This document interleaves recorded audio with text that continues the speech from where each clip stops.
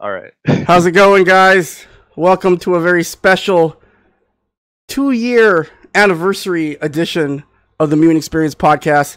I am Mutant XP, and this is episode 46 of the Mutant XPerience Podcast, the only podcast devoted to covering the American Third Strike scene. And so, with me tonight, two very special guests, and I've been meaning to have the two of you on for quite some time, but I wanted to make it a special occasion, and I can't think of no better special occasion than today, the 2-year anniversary of the very first Jazzy Circuit ranking event, which would not have been possible if it were not for the hard work and efforts of the two men that you see on your screen. My guests tonight on the Mutant XPerience Podcast, we have MashLegs on my right, or on my left. Right here, It's like okay, so MashLegs. I feel like I'm in the Brady Bunch intro. MashLegs, like that, yeah. MashLegs and Phodie. What's up? Of the Scrub series. And so, welcome, guys. Thank you so much for taking time out of your busy weekday schedules to come on this very special edition of the Mutant XPerience Podcast. Of course. How's it going? First of all, before we get started, just wanted to extend my best wishes to you and all of your friends and your loved ones during this ongoing pandemic. We're all trying to get by, and so I hope all of you guys are staying safe. And so, what's going on, guys? Are you guys excited about today? It is the 2-year anniversary of the very first Jazzy ranking event, and you guys had a lot to do with that, obviously. That's and crazy. So, yeah. I can't believe it. It honestly doesn't feel like it's been 2 years. No, I was thinking the same thing. Definitely doesn't feel like it's been 2 years. It feels like yesterday, man. But yeah, it feels great to be here, especially given the circumstances. Mm-hmm. It feels good. And so, obviously, we're going to be talking about that first Jazzy ranking event, which, for those of you who may not have known, occurred on 2 years to this date. August 25th, 2018, at a event that you guys put together yourselves called the Paradigm Grand Prix in La Crosse, Wisconsin. And so, obviously, later in the podcast, we're going to talk a little bit about that event. And, because I'm really kind of interested, because you guys are fairly new to the scene, I'm really looking forward to kind of picking your brain and kind of learning kind of the story behind not just, the first Jazzy ranking event and how you guys got involved in Third Strike, but also, the entire event as well, because, Paradigm wasn't just a Third Strike tournament. You had multiple different tournaments. And so, I'm really looking forward to picking you guys' brains and kind of, hearing your story and how that event was put together. But before we get to that, guys, let's kind of start at the beginning. And so, Phodie, maybe you can get us started. How did you get into fighting games? I don't think Third Strike was your first fighting game, right? So no, it definitely wasn't my first fighting game. I guess if we're going way back, let's go way back. You want to go way back? Okay, so way back, I was, that guy who was playing Street Fighter, like, in his living room with his dad. Mm-hmm. We played the Sega Genesis. I think it was Championship Edition. So we had Street Fighter 2. Champion Edition. Edition. I need to correct you. I know you're a newer player, Phodie. So you get one Championship Edition pass. Thank you. But shout outs to Hoss TX. Follow him, twitch.tv/HossTX. He rages every time someone says Championship Edition. I say Championship because that is indeed not the name of the game. It is Champion Edition. But I think the version you're referring to is Special Champion Edition. You might be right. For the Mega Drive. It was the one that was only on the Mega Drive. Yeah. Yes. But no, that was my very root beginnings. How old were you when you were playing this with your dad? Man, I was probably 6, 7 years old. So that means he must have been a Street Fighter fan. He was. He bought it. I couldn't buy it. He was was your dad heavy into fighting games or video games or not fighting games, but he did play hella video games. He was always talking about the arcades in the area, because apparently we had arcades in the 80s in La Crosse, which Hyperspace, I guess, and some other places. So he played in arcades there. He always had the Atari, and then he bought the Nintendo immediately when it came out. So I was fortunate to have stuff just kind of chilling in the house, Mm-hmm. And then the Genesis came, and it was just we were playing hella video games. We were playing Eternal Champions. We had Mortal Kombat and stuff. So the basics. But you know, I got my start like really early, so like I was always aware that Street Fighter was there. Obviously, it wasn't like a huge part of my life like it is now. But yeah, so like after that, I mean, I think my next like big entry into fighting games was when Street Fighter 4 dropped. Actually, we have Gaming Generations here in town. Shout out Gaming Generations. They run a lot of events across the country. You've heard the story. But yeah, they used to have like an arcade room in their store, and they ran a tournament for Street Fighter 4. And I actually showed up, you know, Xbox 360 controller in hand. I didn't know anything about a stick. You know, I had played the game when it dropped. I was like grinding it at my house, right? Like you think you're doing all this good shit, you're playing online.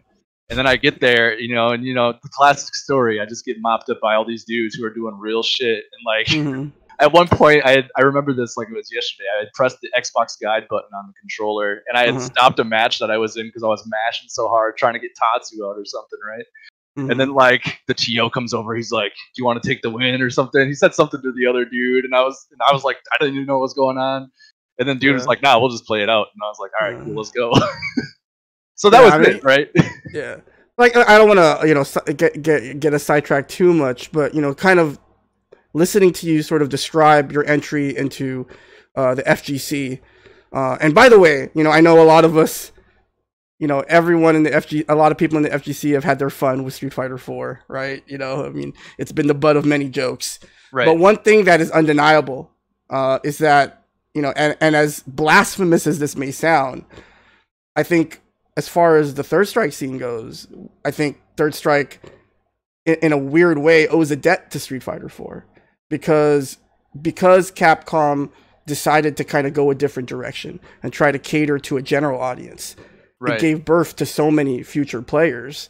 And the second thing I wanted that kind of struck me as I was listening to you talk about your origin story, right, is that your entry into the tournament scene.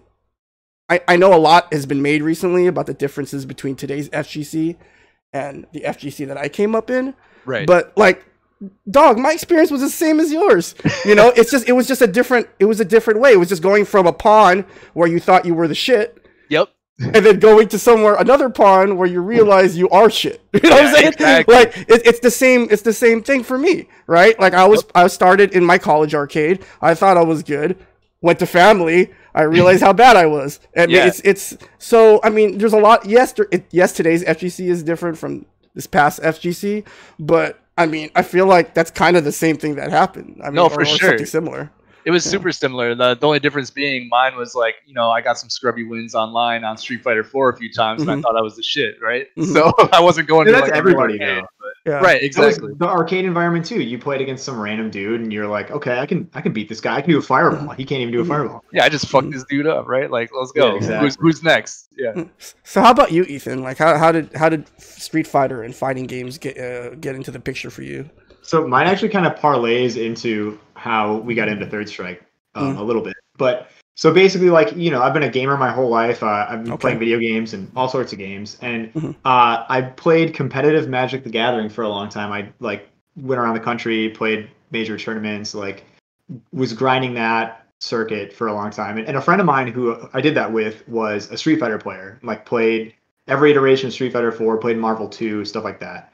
And so every year we would watch EVO. So I didn't play any fighting games, but I've watched every EVO from like 2010 till now. I've watched every EVO.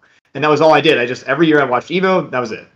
And I bought a stick. When Mad Catz started making the Japanese arcade sticks like available, I bought one, a 360 stick, and then I got Super Street Fighter 4, and I learned how to like, you know, I could do the DP motion and the fireball motion and stuff, but I wasn't like a fighting game guy. And then that was kind of it. You know, I stopped playing. I played a little bit of Street Fighter 5. I got a PS4 stick, kind of dipped my toe in, but didn't really play much. And then competitive Magic kind of, it's a whole other conversation, but wasn't going so well. And so I kind of got out of it a little bit, and was kind of looking for something to do, and happened to go to a local place in the mall here that has like, I don't really know how to describe them. It's kind of like a variety like anime shop. Like they have like Japanese candy and like anime figurines and pop vinyl and stuff like that. So They have a multicade in the back, so I was playing shmups and stuff on this multicade, and I was going to hang out with Adrian because Adrian and I actually have known each other for a long time. We were in a band together for me and Ethan go back. We go way back. So I was just going to hang out with him, just like regular shit. And I stopped there and I was filling some time, and I was like, I always thought Third Strike was cool because I knew a little bit about Third Strike. Like I had seen like Ganasian combos, like I had seen the Daigo parry, like in the moment, yeah. So like I had like a little knowledge, right? But I was just playing it, and I was like, man, the aesthetic is so cool, the music is so cool, the characters that I've never seen in any other Street Fighter game, they're all really cool. So I was just like feeling this game, and then I went over to Adrian's, and I was like, hey, I just played Third Strike, and it was like really fun. And he had a stick for playing shmups, and I had my stick at my house, so I was like, I'll just go get my stick. Yep. And then he actually already had OE, just because he has a hacked PS3, but that's a whole other thing. Whoa. Whoa. We're trying to expose Phodie now. Hold up. No. Hold up now. He just found it. It was in his house. Whoa. This podcast got way too real. No, Adrian's got this new house, and it was there when he got there. So okay. So it was there. He didn't buy it. Yeah, we found this. No, he definitely didn't buy it. Okay. So it happened to be okay. We found this hacked PS3 that has OE on it. So we just cracked out and played OE for like the whole night for like 6 hours. Yeah, it was like how long ago was this? Like this was like roughly this time 2017, like August 2017. It was I don't want to correct. It was like late July. Was it July? Okay, cool. Yeah, July. Because August was the first time we went to like a fight night and brought our stuff. Yeah, so it would have been like July 2017 was the first time we touched Third Strike. Yeah, that's facts. That's facts. So it sounds like to me, and maybe correct me if I'm wrong, because you guys had known each other for, how old are you? How old were you guys when you first, like, how long have you guys known each other? I guess is like a little over 10 years, probably. 10 years plus, a little over 10 years, yeah. So it seems as though like when you guys met, Ethan, you were still into Magic, right? You were still competing in Magic. Actually, when we were playing music together, I was like playing tournaments on the side, or I would like not go to tournaments to play shows. And I always remember that being a thing. Like he'd be like, "Man, I got this Magic thing, but there's also this big show we could play." Yeah. And I would always play the show. Play the show. I always played the show. But yeah, that was the thing. Yep. So you guys were in a band. Ethan, you were playing Magic, and Phodie, you were playing SF4. Basically, I'm just trying to figure out what the.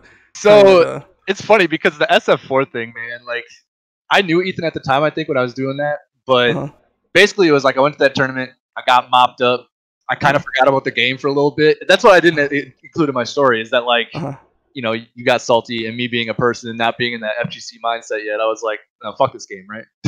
So I just, like, tossed it aside. And then I think I actually got Blaze Blue a little bit after that. Oh, yeah, we played Blaze Blue a couple times. Yeah, we did play Blaze Blue. That's true. But... I played Blaze Blue. We continue the story, but I just put down SF4 and I just continued to play RPGs like I did for my whole life. Before Third Strike, like we had some familiarity with fighting games, and like I watched fighting games, and like Adrian and I both have played them, but we didn't like know anything. Like I didn't know what a whiff punish was. I didn't know any vernacular. I didn't know anything about cancels. Nothing. No, I just knew like how to do like a quarter circle motion on a stick. That was basically it. Like. So I had like a little bit of an introduction, and I knew like some of the lore, but I didn't know anything about like actually playing the game. Yeah, exactly. Yeah, that's where I was too. So Ethan, I wanted to kind of touch on the Magic thing because sure. I don't think we've ever talked about Magic in this podcast. Yeah, that's fair. And the reason I want to talk about it is because I do know some Third Strike players who also do play like those competitive card games. And so I want to preface this by saying that I know nothing about this stuff. That's I know my nephew is actually supposedly a really good Yu-Gi-Oh player. Oh, weird. But anyway, and he's actually now the esports coach of the high school that he's a chemistry teacher at. But anyway, so card games, like, is there any parallels between card games and Third Strike? I mean, I just want to ask that now before I forget. There seriously is, yeah. You have to... So, in order to do well at an event like that, you both have to plan ahead like you do with Third Strike. You know, you have to think about, like, you have to do research like you have to do with fighting games. Like, you have to know the frame data, right? That parallel exists. And also, you have to play the game a lot and just get reps in to not so much a muscle memory thing, but it's just.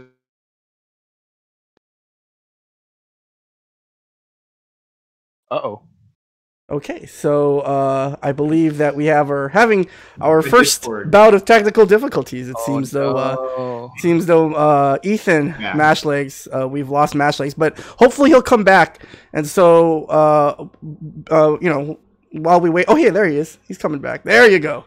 My Discord. Sorry. Okay, basically just Magic is a lot like fighting games because you have to, you know, be competitive and work hard and learn things about it to succeed. Yeah, so that part is the same.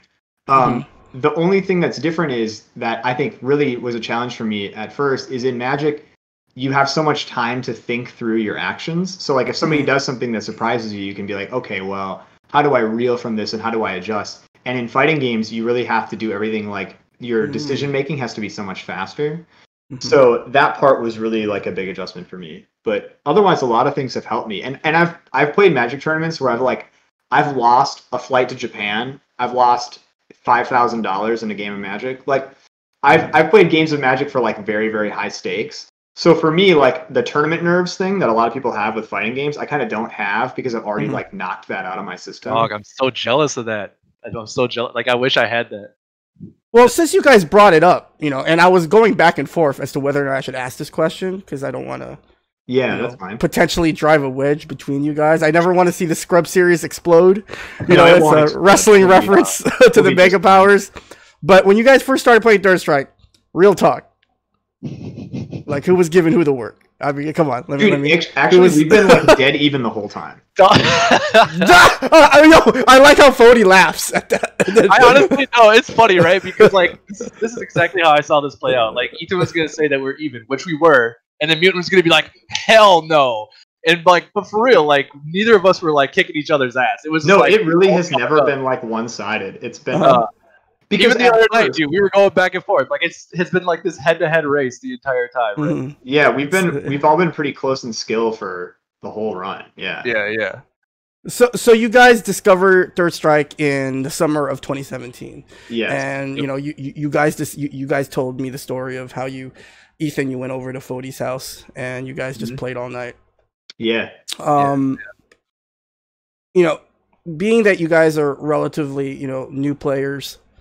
I don't even want to say relatively. You guys are new. Yeah. Right? You're like brand new. You coming from a Magic background. I mean, obviously you played some fighting games since you were young, Phodie. But you know, what are some of the specific things that really drew you to Third Strike? Because like there's dozens of fighting games out there, right? Yeah, hundreds of fighting games out there that you could choose from. For sure. What was it about Third Strike that sort of attracted you guys to the game? So like for me, right off the bat, like the first thing I noticed was just how fluid it felt. Like it felt like the second I took the stick in my hand and I like moved it any direction, I had complete control, right? And like, well, immersion is key, right? You know, to designing any kind of video game. Yes. Right. The level of immersion you can achieve, you know, a lot of times decides how good a game is. No, absolutely, and that's like a big thing for me. Like a game has to be cool, look cool, sound cool, and it also has to feel really good for me to like want to play it. Like the fact that it's so responsive, you know, like, and we were playing the first night that we played on CRT, right? So like I was experiencing as close as you could get, right, with like a PS3 console. True, we did start pretty well. We played on a PVM with OE the first time we ever played. So now, was that something that you guys just did, or was that something that you kind of read up on? Like, hey, like, because I'm just trying to get a gauge. I'm trying to gauge how familiar you were with not so much the game, but just kind of like the lore of the game at when you guys kind of started picking it up. Dude, for me, like his setup, like I didn't know anything about Third Strike. I had maybe seen Evo Moment 37. Like aside from that, obviously. Aside from that, like I had no idea, right? Like the fact, like Ethan literally was just like, we should play this, and I happened to have it, and it looked so good. Like, and it's like you hear the character select screen, and you're like, this is insane. Like, this is a fighting game. I can play this all the time. Like, this is so cool. Like, It's Yeah, just like, hearing rap hype music thing. in a fighting game was weird for me. That was No, really that cool. was so sick. That like drew me. Okay. Man. I never thought I didn't know that existed.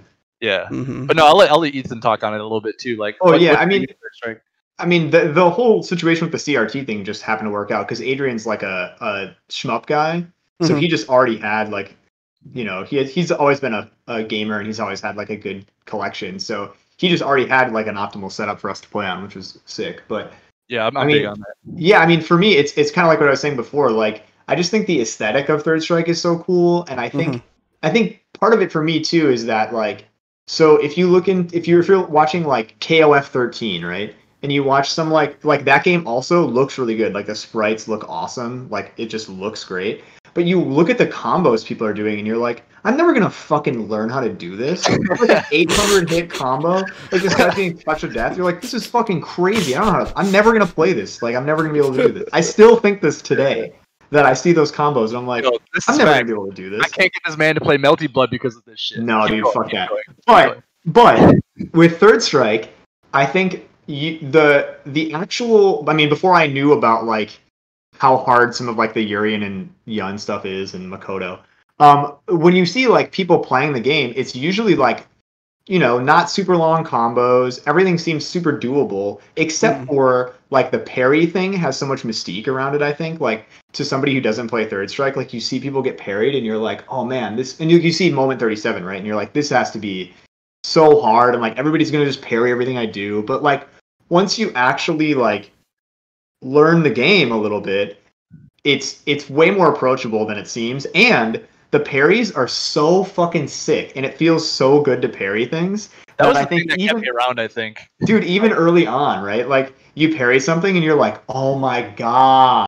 Even when you got those accidentals, right? You're like, oh shit. Yeah, like, yeah. Even though it was accidental, I could do this on purpose and think about how sick that would be. Yeah, that was the thing that kept me around, right? Like, yeah. I mean, to me, that's like one of the geniuses of the parry, that it has, from a player standpoint, the level of complexity and difficulty, that can be explored, as players get better in the game. But, just from a sort of, I guess we could call it a superficial or spectator viewpoint, the parry is so sick, right? Oh, it's so godlike. Exactly. It looks so godlike. Oh my god. I still I would even say that like it looked kind of wonky in Second Impact and New Gen. But for some reason, they just sort of changed the way it looked on the screen and just the whole aesthetic of the Third Strike parry. Yeah, so that's like, to me the genius of Third Strike, right? Thing. Yeah. Like when the whole screen flashes in like 2i, and I think it's it 2i, looks weird. Like I'm not. And there's like this pushback, right? Sometimes, like if you parry in the air, I think like in there were two separate air parries. Yeah. In Second Impact. I don't remember if it was in New Gen as well. I didn't really play that a lot, but I do know in Second Impact there were two different air parries. One that would push you back and one that wouldn't.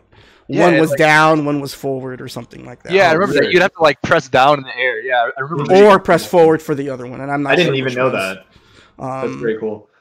But yeah, so I think now would be a good time to take our first break. But when we come back, guys, I wanted to talk a little bit about the eventual formation of Scrub Series. Absolutely. And then obviously leading up to the first ever Jazzy ranking event, which happened at the Paradigm Grand Prix back in 2018. 2 years to this date. Yeah. So anyway, guys, it worked out. Yeah, man. So anyway, guys, before we go ahead and take our first break, what I wanted to do is I wanted to send a huge shout outs to Arcade Candy Company. They have so graciously supplied us with some pins to give all of the participants that were involved in the top 8 Jazzy Circuit matches of all time. This is part of the Jazzy retrospective that is going to air live later tonight on twitch.tv/Vankabot. Speaking of Vankabot, please go ahead and give him a follow. Hardest working Third Strike streamer on Twitch. Shut up, Vankabot, for real, yeah. I mistyped the command. There it goes. And so all of the participants in the top 8 Jazzy Circuit matches of all time are going to get a complimentary pin courtesy of Arcade Candy Company. They have some really cool looking merch, 3S inspired merch. Definitely check them out. You can click on the link. We have them on Twitter, and these are some photos that I took.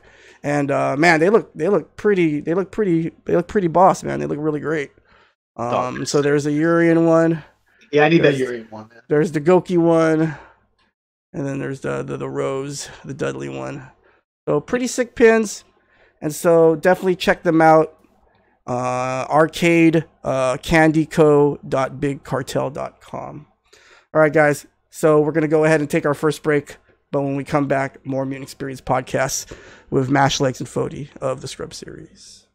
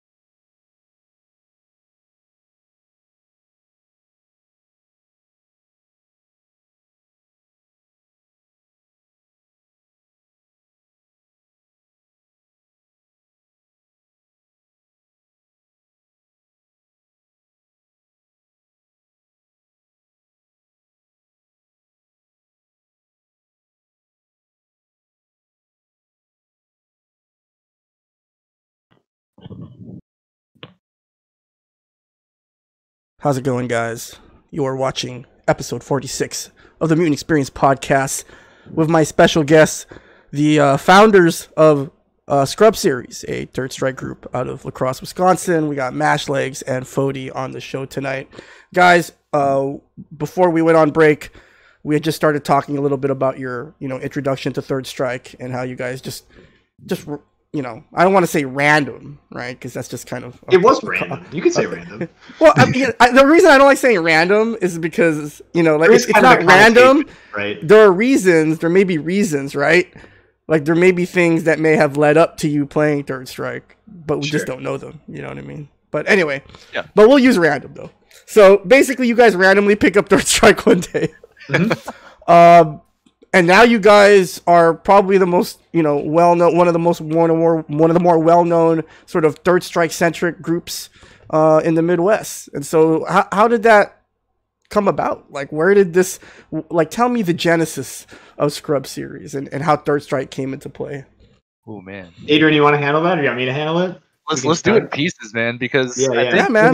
There's a lot, man. All right, definitely. I'll kind of start it off. I'll let you pick it Sure. up. So basically, what happened was, like, you know, the story that you just heard. We picked it up, and then, you know, we were playing probably. I don't remember the exact time frame, but a few weeks probably had to have passed. And I remember Ethan just being like, "Man, how sick would it be if we just, you know, we had enough people just to run like a tournament of this shit, like just one tournament." I just wanted to do one tournament of this, you know, because we were going ham at that point. We were playing it like every day for like the past few weeks, and we're getting like super into it. Like, this is the most I had ever played a fighting game, and like gave a shit about it, and like I was like really feeling it. So he said that to me, and I was like, yeah, man, it would be really sick to have like just one tournament.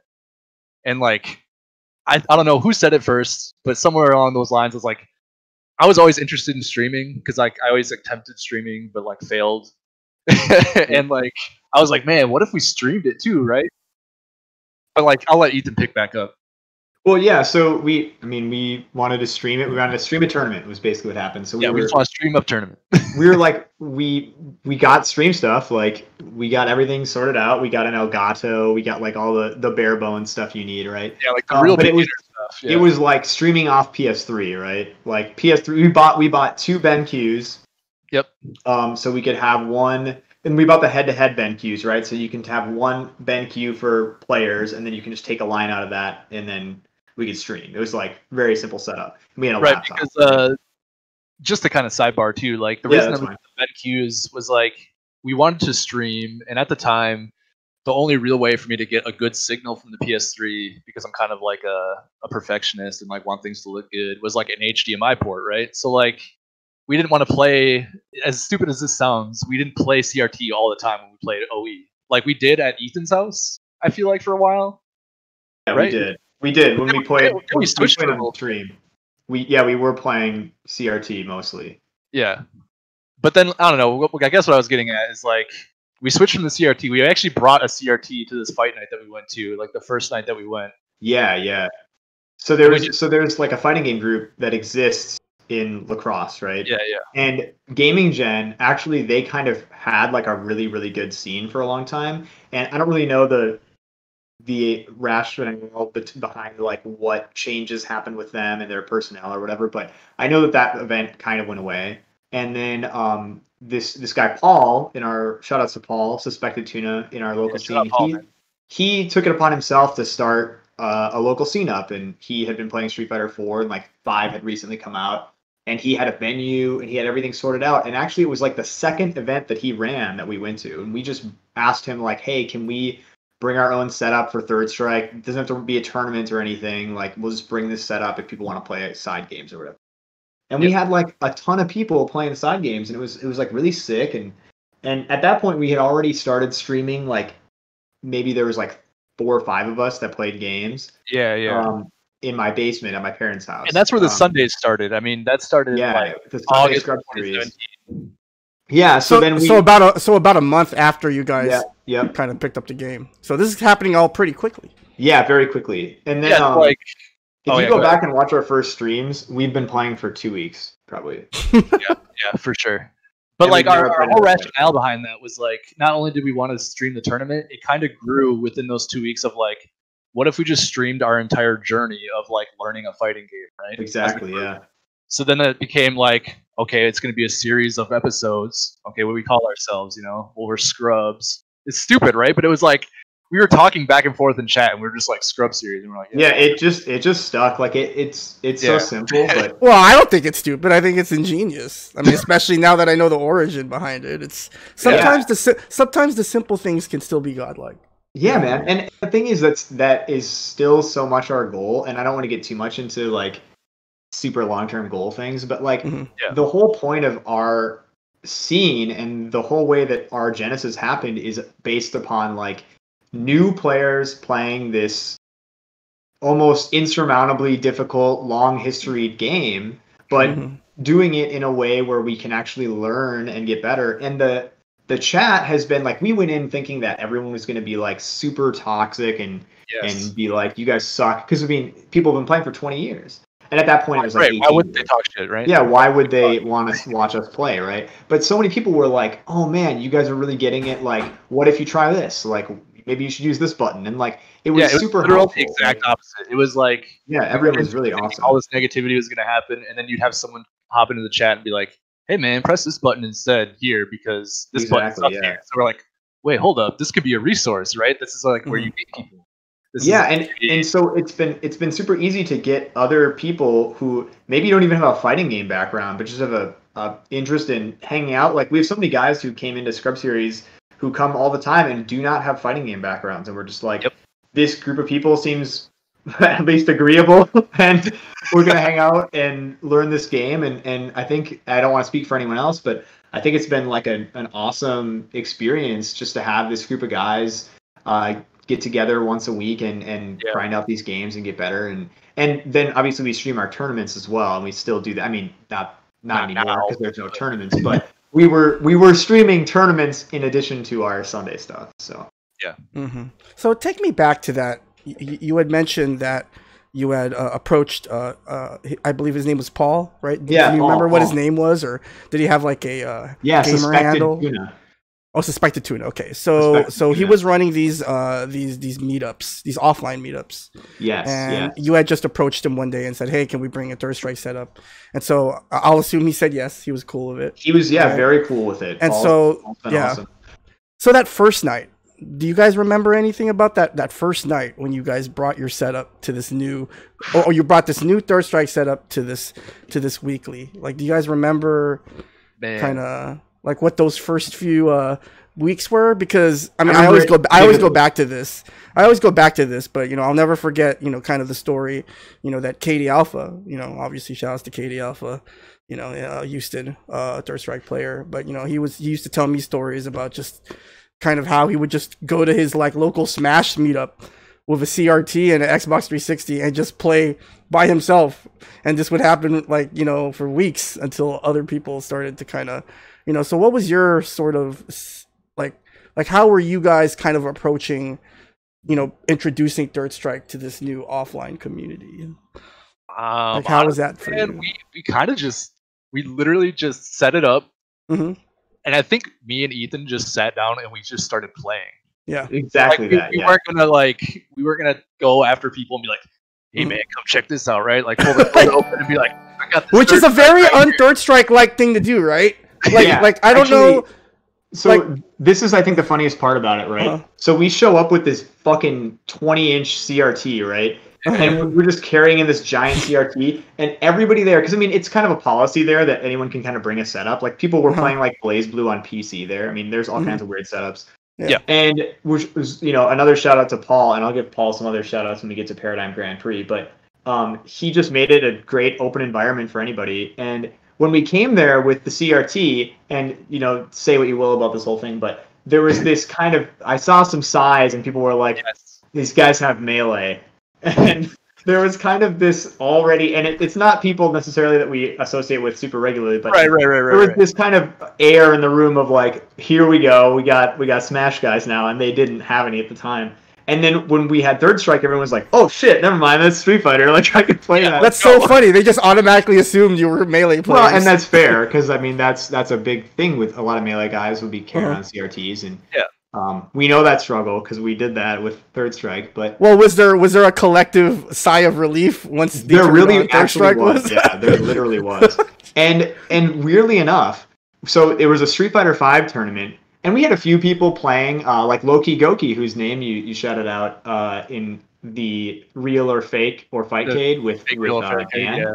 Yeah, he actually was one of the OG Scrub Series guys. But we actually cultivated a lot of people from this first event. And one of the people who came immediately and came every single week was Wade. Dude, and Wade! I played Wade in Street Fighter V, and he beat me, barely beat me. Like, we had a really, really close match. Now, had you guys known Wade before, or was this the first time you met Wade? I played him in the tournament. That was it, right? So we played, and then he played a little Third Strike with us, and he was playing Necro right away. He was a Necro main. Yeah, he played Necro for some I was like, hey Yeah, it's a man, good thing we you quit do that, stuff you know. every Sunday if you want to come over. And this was on a Monday, so it was like, that week we're gonna have this event. If you want to come, and I told like everybody, like, you guys can come to my parents' house.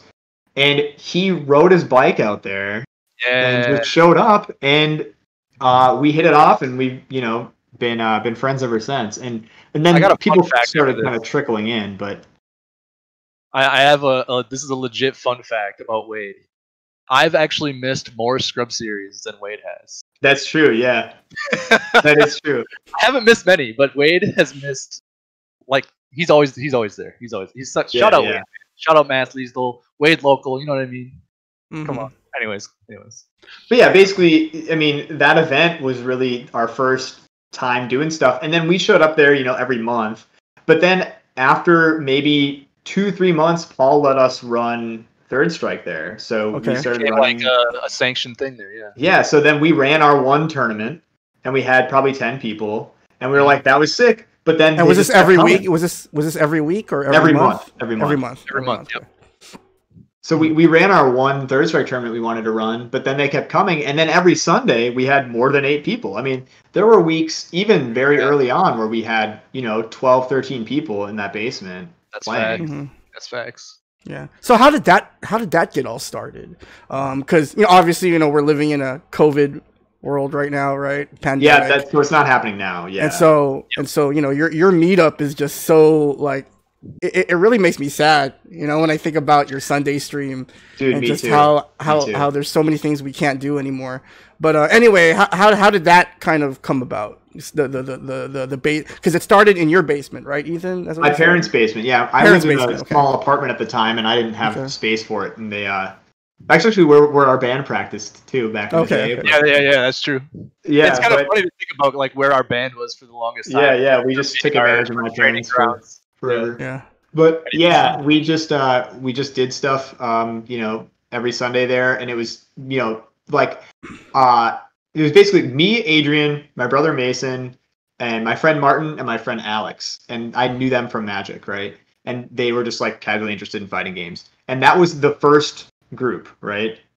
And then people mostly came in from the tournaments that we would go to. We would meet people.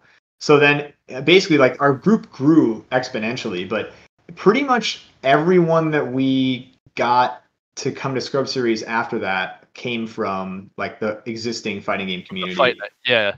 So like it was like a mixture of like people that we'd meet at the at the local meetups, and then people would like sometimes just like go on the lacrosse fighting game community Facebook and message us and be like, hey, does anyone play X game here? And like sometimes we'll be like Street Fighter, and we'll be like, oh yeah, we play Third Strike. I mean, you can come check it out. And then we've literally had people. I think like I shout out Mark actually, Zeth the Dark Mage in chat. We met him on Facebook. We didn't even know the dude. Like he lived like 30 minutes away. Yeah, at the time, and we were like, yeah, man, just come down. And now he's a great friend. Like I couldn't imagine not knowing Mark. And he randomly just messaged us one day. So like you had a little bit of both. So like whose idea was it though? Like was it was it one day one of you guys said to the other, hey, maybe we should start meeting up in my basement or in your basement? Like what Dude, I don't even know. I don't even know. Just something happen? Honestly, okay, so I think this is, I might be going out on a limb, and I'm not trying to make anything up, but like we started no, for real, like it's hard to remember. So like I'm trying to remember this, but there was like a Facebook group that like Ethan made at one point. Like it was like the Third Strike lacrosse Facebook group. It was before lacrosse fighting game community, and like Ethan had posted like, a tier list. He had posted a tier list for the game, and then he posted like I think frame data. I posted I posted a link to just stuff. Yeah, and I think like what happened was either me or Ethan were like, we should practice this and like stream it consistently, right? Like if I'm gonna be if we're gonna stream it, if we're gonna have this gear, we might as well use it. You know what I mean? Like we already bought the gear for like doing the tournament stuff, so it's like let's just stream, and then it just became a Sunday night thing. I don't even think it was like really like.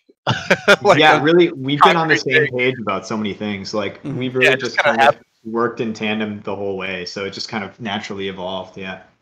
No. So that's what happens with a lot of stuff too, right? Yeah, for sure. I wasn't thinking, I didn't assume that you had some sort of Machiavellian plan to take over the world. Yeah, definitely. I was just kind of curious as to kind of how that came about. And so, you guys start the stream in your parents' basement, Ethan. And yes. So when did the whole, because, one of the things that your stream on Sunday is, sort of starting to get well known for is, at first, you to kind of show as new players, right, the kind of level of commitment to the game, to spend money to get super guns and CPS3 boards, which obviously are not inexpensive, right? They're not cheap. No, they're not cheap. Where did that all start coming about? Was that just was that mostly your influence, Phodie? Because, we had just talked about how you were already into shumps and video games and stuff, but where did that... I would say largely how did that start? Adrian, yeah. Yeah, it was kind of take the reins on that. I don't know, man. I don't like to... I get really picky. So, I'm going to take this back so people can kind of understand why I'm like this. But, I remember the first time I tried to emulate, Super Mario World on my PC. And it was on, an LCD screen. And I pressed jump, and I was trying to do, all my normal platforming. And I was like, hey, this sucks, and I can't platform like I usually can. I really just need to play this on what it's supposed to be played on, right? So from the get-go, my brain is you got to play a Super Nintendo on a CRT, or you got to play Third Strike on a CRT because that's where it's played, right? Yes, so yeah, my whole thing, and I already had PVMs and hella CRTs chilling at my house because I don't know, I hoard those things. And basically we're we need to get a super gun and we need to get a board fast because that's the only way, that's how people play. Outside of having a cab, we got to be playing on what people are going to be playing on at these tournaments. If we ever traveled, this is down the line now. At this point, we had already been going for a year when we were talking about hardware. I think, or wouldn't you say, MashLeg? Or yeah, I mean, for sure, a while. I mean, we hadn't because basically we were trying to. We actually shout outs to Windy Gaming. He hit us up directly and just was in the chat just talking about games and we had gone to, I think we had gone to Frosty before we even talked about getting a board and a super gun. Yeah, that's facts. But basically, yeah, we had been playing for a while, and then we just that was the natural evolution, is we want to play on a board, and we want to play Third Strike. And it was awesome, so we wanted to do that. And so he was a friend of the channel, so we actually got a rather large donation from a friend of mine, and just had been raising money with random cheers people would drop, and we had a couple of subs, so we had a little bit of money going, and we used, basically everything is our own money for the most part, with a little bit of help from the stream. Yeah, the stream always is coming through too, for sure. Yeah, the stream definitely helped out with the super gun. But yeah, so we got the super gun, and there's a video of us unboxing it and using it for the first time on YouTube somewhere. So I could find it. And congratulations for not blowing yourselves up. Yeah, exactly, right. For real. Yeah, definitely. Just a sidebar here. I'm not trying to do this, but I saw Katie Alpha's question in the chat.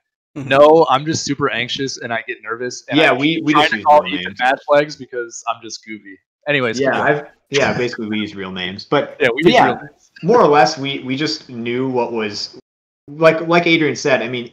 He's always been this way about hardware, and I'm more this way about gameplay and not that he isn't, but we're very much we have to do it the right way, right? So we even now, when I watch a video or when I learn something about a character in the game, I'm fact checking things, making sure we've just very much been about that, because I think part of it too is we're learning this game that's so challenging, and we're at such a deficit being so new and not having the muscle memory, that it's you have to cut out all the factors that make it harder than it is. Yeah. So if you can play on a good setup, that's one thing, because then you're already adjusted when you go to the tournament. If you can play on stick with Sanwa buttons, you're adjusted, right? So it's anything that we can do that does that, and eliminates any weirdness. Yeah, and thankfully we were able to afford that out of pocket, which is a lot to save up for. But it was worth it for us. So we got all the stuff. Yeah. Mm-hmm. So let's fast forward a little bit to Paradigm Grand Prix. So at this point, I had already known of you guys. I think I had been watching your channel for a few months by then. Yeah. I actually remember the first night you came in. I was like, freaking out. I'm flattered. We were actually freaking out. We talked afterwards for like an hour. That was like one of the first times where I was like, yo, Mutant, I know that he's like, he's in the scene, man. Like, he's like one of the dudes. And I was like, we need to be like cool with this guy because he might be able to like give us some good tips or whatever. So like, I was kind of like mentally freaking out. But it's cool. It's cool. Yeah. So, eventually one day, I think all of us, it would be a really cool idea for all of us on the Jazzy Circuit board to do some sort of maybe roundtable podcast to kind of talk about sort of the genesis of Jazzy. But today is not that day because, we really don't have a whole lot of time. But I would like to touch on kind of, at the point where I approached you guys about,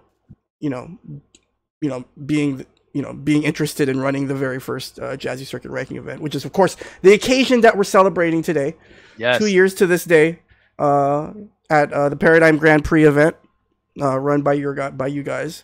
We had the first ever Jazzy Circuit sanctioned event. And shout outs to Carrie, aka Soul Avenger, the very first winner of the Jazzy. No one can take that away from you. No, Carrie's always right. Have that. And what a great guy to have that. Yeah, what a great guy to have it happen to. That's wild. Shout out Carrie, man. I love Carrie. Shout out to Carrie. Shout out to the Chicago scene. And so, and also Big Bad Wolf. Definitely, really showing at the very beginning that he was all about this tournament life, right? Like he was gonna go, he was gonna grind. Yeah. So shout outs to Big Bad Wolf. So, I had approached you guys about doing the very first Jazzy ranking event, and so, what were you? I don't even remember who I DM'd. I might have DM'd you, Ethan. I don't know. I don't remember. I don't really remember either. But one of us. I reached out to you guys. You said you were interested. So what was your thought process when I asked you guys if you would be interested in running the very first Jazzy Circuit ranking event in history? Man, honestly, Ethan, you take this one. You take this All right. So first off, I still am immensely honored that you would think of us to do that. Because we had known about the Jazzy Circuit, the germinations of that sort of starting.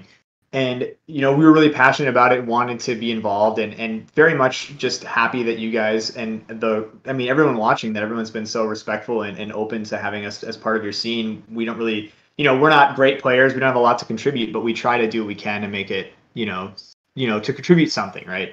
And we thought, this would be a great thing, as when Adrian and I were talking about it, this would be a great thing for us to do to try and contribute. We're really going to blow it out. We're going to do the best we can do, the best production we can do for a third strike event. Dude. And I really want to shout out again, Paul. It was really his event. It was his event. He basically was in the process of starting an arcade, which has kind of been on the back burner now, of course. Mm-hmm. But his arcade is called Paradigm Arcade, mm-hmm. and this was going to be a big fundraiser event for him and get his name out there. And so he organized everything himself, and we helped with a few things, but mainly it was the stream and Third Strike was really what it was. Yep. And mm-hmm. he did all the major legwork. So then that left us time to really work on our stream stuff, and a lot of that credit really goes to Adrian. But we knew right away that we were like, okay, if this is going to be the first Jazzy event, it's got to look good. Mutant's gonna put trust in us. We're gonna do everything we can to make this the best production event that we can make. Yeah, and I think that was when the tables really kind of shifted. I was like, okay, we gotta for real go in on this, right? And I think at that point too, we didn't even have arcade hardware lined up. And I think we hooked it up. Yeah, we hooked it up after that. Shout out Paradise Arcade for that. Yeah, but, they gave us a board. But we bought a stream PC. We bought a bunch of 40-foot cables. We bought we spent $1,500 buying stuff for that event. Hella money. We really upgraded all of our stuff so that we could handle something like that. Yep. And bought an internal capture card. We were using a Elgato on a laptop for a long time. Yeah, we switched to AverMedia and stuff. Yeah, because correct me if I'm wrong, you guys weren't just streaming Third Strike. at the No, event? we were streamed, streaming. We streamed. I think you streamed SF4, right? You SF5, right? You streamed SF5. We streamed Street Fighter 5, yeah. We did 5. Yeah. And then ST as well. We did ST. That's right. We did ST as well. Yeah. And so, obviously you guys had already been streaming from your basement, Ethan, and then eventually you guys moved to Adrian's place, I think, right? Or did you guys move to? We moved around. Now we're actually at my house. I bought a house. And then we ended up there. Okay, Ethan's house. Okay. Yeah, sorry. And so all good. So you guys had been streaming already, but this is like your first like really big event. Yeah, dude. And so for sure, yeah. Kind of take me through like just kind of how you were preparing for the job for putting all this together. Man, honestly, like it was just kind of a lot of nights in my kitchen. Like definitely, dude. Yeah. Just going in, we're sitting at the PC, making layouts. I mean, I'm talking like every pixel had to be perfect. I'm sure he can attest to this. For real, yeah. We spent so much time on things that you guys would think are so minimal. Just dumb stuff too. But I was like, this matters. We spent 2 nights selecting music for the hold screen, but we got some great music. We did everything. If you guys go back and watch that tournament, I'm still very proud of how it looked. Like we went through a lot of work to make sure that all that stuff worked out. And then we also thought, like the nice thing about it is Adrian put so much time into designing everything for like the layout and everything to make this work.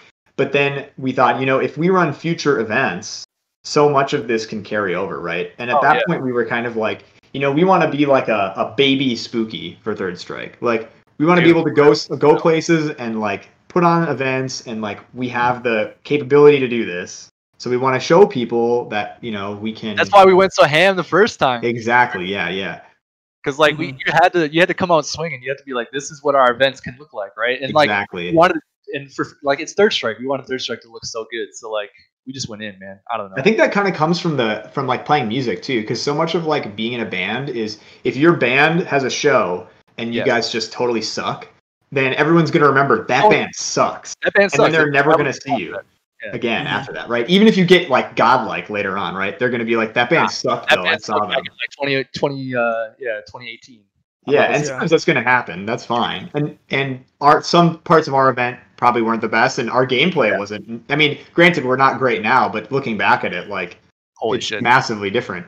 But so you have to just like your first impression has to be really strong. A lot of it was just like spent preparing it to make it look good. But outside of that, once we got to event day, you really start to realize, like, especially because you're putting it on a big screen on the stage, you really start to realize things that you may have not thought of before. And like the projectors get there, and the projectors have a DVI port but not an HDMI port. Yeah, we had a bunch of it. You got to figure that out, and you're like, oh my god, you start to panic. I'll say this: if you ever plan on running a big event, it's not to you, Mutant, but to anyone out in the stream world, it's not going to go the way that you think. Oh no, I know that too. Yeah, I know that you too. have to like if something can go wrong, you have to plan like it will go wrong. Exactly. Yeah, absolutely. And I learned that day because there was so many things we had to rush out, go get an adapter to make the projector work. Mm-hmm. We were freaking out about the super gun at one point because we were like, oh my god, it kept like blinking every few frames. There was like a black screen that would pop up, and someone was like, "Yo, by the way, off." Yes, like, you have to know that. You gotta have turn off the sink cleaner. Yeah, don't. You need a dirty sink for AverMedia at least. But anyways, yeah, it's all these little things that you don't think about that just start to happen, and you really start to learn. Which is, I really, man, Paradigm was great for that because it really set me up to set us up to put on a better stream each time we stream. I mean, look at us now at the Rivoli, right? Like now we can do what we did at Paradigm basically every month. Which is awesome. Yeah, and we're on a projector there too. I mean, it's actually I really love that venue. I really hope that we're able to do that again soon. Yeah, shout out our venue, man. If you're ever in the Midwest and once COVID's over, come to a movie theater and play Third Strike with us. Yeah, it's a blast, man. And as much as you guys say, that it was an honor that I asked you guys to run the first Jazzy ranking event. I couldn't, I mean, to me, it was the exact opposite. I felt so, lucky that you would accept, kind of doing this and that you would be so open to doing this because you guys are so new. But that's kind of why I asked you guys, because like after I caught your stream and then I learned more about your scene, I realized just how quickly you guys were just on it. Like 3 years ago, you weren't even Third Strike wasn't even on your minds, right? Like 3 years ago, 4 years, almost 4 years ago, you guys were just you just one day randomly, Ethan, you went over to Adrian's place to play Third Strike, and then now, you're that level of commitment, and so, as much as you guys say you're honored, I mean, I just, I was just absolutely floored because I thought you guys would be the perfect ones to run the first Jazzy ranking event, because I definitely was trying to kind of make a point about Jazzy. You know what I mean? And I'm not going to get into that now, but you guys can speculate what that point was. But sure, yeah. I thought you guys would be just sort of the perfect candidates to kick Jazzy off. And so you have Grand Prix going on, and so during the event, obviously you guys are focused on putting on the event and streaming and everything. But you guys are players too. You guys are competing in the tournament. Yeah. How did that? Not only are you new to playing tournaments, or not only are you new to streaming tournaments, you guys are also pretty new to playing in tournaments. Man, I'm like brand new. I mean, Ethan had the Magic stuff, right? So he kind of had the turning nerves under. It is still different though, man. But bro, like I'm sitting there, like we're controlling the stream, and then I have to go play, and I'm like, are you kidding me? Like, and then the nerves start to. Yeah, and you don't get to play warm up. You don't get to play casuals because you're on the stream. We still do that every month when we run events. We're just like in the back. We're in this tiny back room of this movie theater, cramped in, and you can't leave. Like there's no aisle to walk in and out. Everyone has to get up for you to leave. Yeah, so we get in the back and we're just crunched in the back, and then it'll be like, hey, you got to play your match. So we're like. It still is kind of this thing, like being the TO, and I mean we really aren't POs, but being involved in running a tournament and also playing in the tournament is like just frankly it just sucks to do like tournament wise, but it's still super fun because it's like because like when you think about it, if you go to a major, right, like you're chilling and playing casuals and stuff, but there's so much time that's just downtime, and you're like, man. I wish I was doing something cool, and like at least that's how I feel sometimes at majors. Does that mean, Ethan, that every major you go to from now on, if they want to put you to work, they can? Like next Frosty, if they're a little shorthanded, they can come to you. I like having the break, right? But I think if I never got to do, I think part of what's awesome about like helping with the stream and doing all that is that you have this sort of like other tournament, right? Like I have to make sure that this stream goes well, and I have to make sure that like these names get changed over and the score gets reset, and you kind of have this other thing that you're like, I'm also gonna kill it at this, right? Yeah. So like when I play in a tournament and I do reasonably well. No. And there you go. Ethan is lost again. Man. Don't worry, guys. We'll have him back shortly. I think there you go. There he is. Yeah, my man, he's an Ethernet. Dude, I don't know what's happening. Oh, do not play this man on Fightcade. Oh my god, my internet's solid. The internet's solid. It's just Discord's crashing.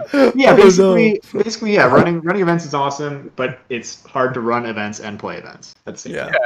I mean, but like what I think Ethan was about to say, but then his internet or whatever cut him off. Is like, yeah, like you may not play your best in the tournament, right? And that sucks. And like it does suck because me personally, it's like I want to get good too, and like I want to do all these other things. But like I have this stream that I'm actually like super passionate about too. So the fact that you put on like, what I think is a really good stream is a win too. So like even though you may have like played like shit in the tournament or I lost, like you also just like showcased your local scene and you gave people a platform and you gave them a way to go back and watch their matches if they fucked up, so they can learn, right? Like you're creating this resource. So there's like this whole like other mindset. Like yes, it's hard to sure, but then like you have this whole other thing that's like incredible. I wouldn't trade it for anything. So one of the things that have happened recently, probably just organically, because of the pandemic that we're dealing with, is that there's been a lot of people popping up running online Third Strike tournament series. Yes, lots of people. Tommy Two Step just started his battle theater, whatever, what was it called? Battle theater thing. Battle Royale. Battle opera theater. And then the Basement Dweller Gaming guys, you know, they run their tournaments. CAC2 over there in the EU, or in the UK, excuse me now. After Brexit. Yeah, you guys say UK now. So many, you know, people. I'm hearing rumblings that there's going to be a weekly team Third Strike tournament. I heard some rumblings that might happen. I've not heard rumblings about that, but I will. Yeah. I will play it. I'd be happy to play a team Third Strike tournament. I'll play teams. Yeah, and so, you know, obviously running an online tournament, there's some differences between running online versus offline tournaments. But, you know, do you think there are similarities? And if so, what advice would you give to some of these streamers that are just starting out and running Third Strike tournaments?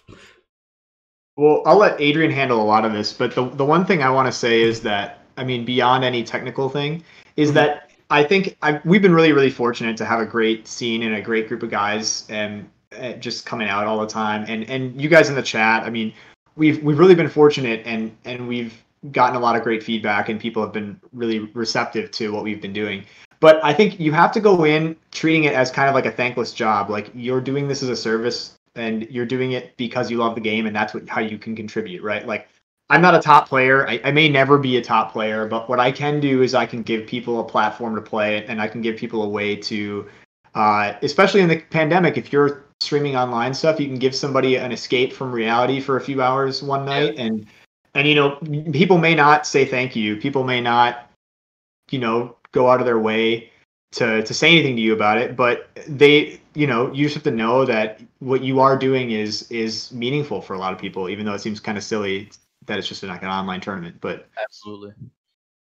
Outside of that, man, I don't know. I mean, I guess for online, I have no like experience with online tournaments, so I can't speak to it at all. But like, I guess from a guy who streams offline tournament perspective, I think that it's important to maybe have what matches you're going to put on stream, at least for the first round, kind of like set, right? Like, you got to just, if I'm going into specifics, like, just know what you're going to run and make sure those people are like ready to go, right? So you don't have any downtime on your stream. You got a match queued up, ready to go right away. That's true. Yeah, we've been fortunate enough to kind of develop our own system for offline events, but you do need something like that because online events can go long. I mean, and there's a lot of other additional factors too that you don't have with offline events. You have to consider, even if your internet's solid, what if, you know, some random player's internet screws up? Are you going to DQ him? Like, what's going to happen? You have to have all these plans of.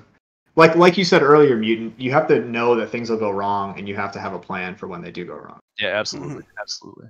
Yeah. Well, speaking of online and offline tournaments, I think now would be a good time to take our second break. But before we do that, back by popular demand, I'm minimizing the chat. I've minimized the chat. We're going to go ahead and bring back a segment that has become very popular recently on the Mutant XPerience podcast.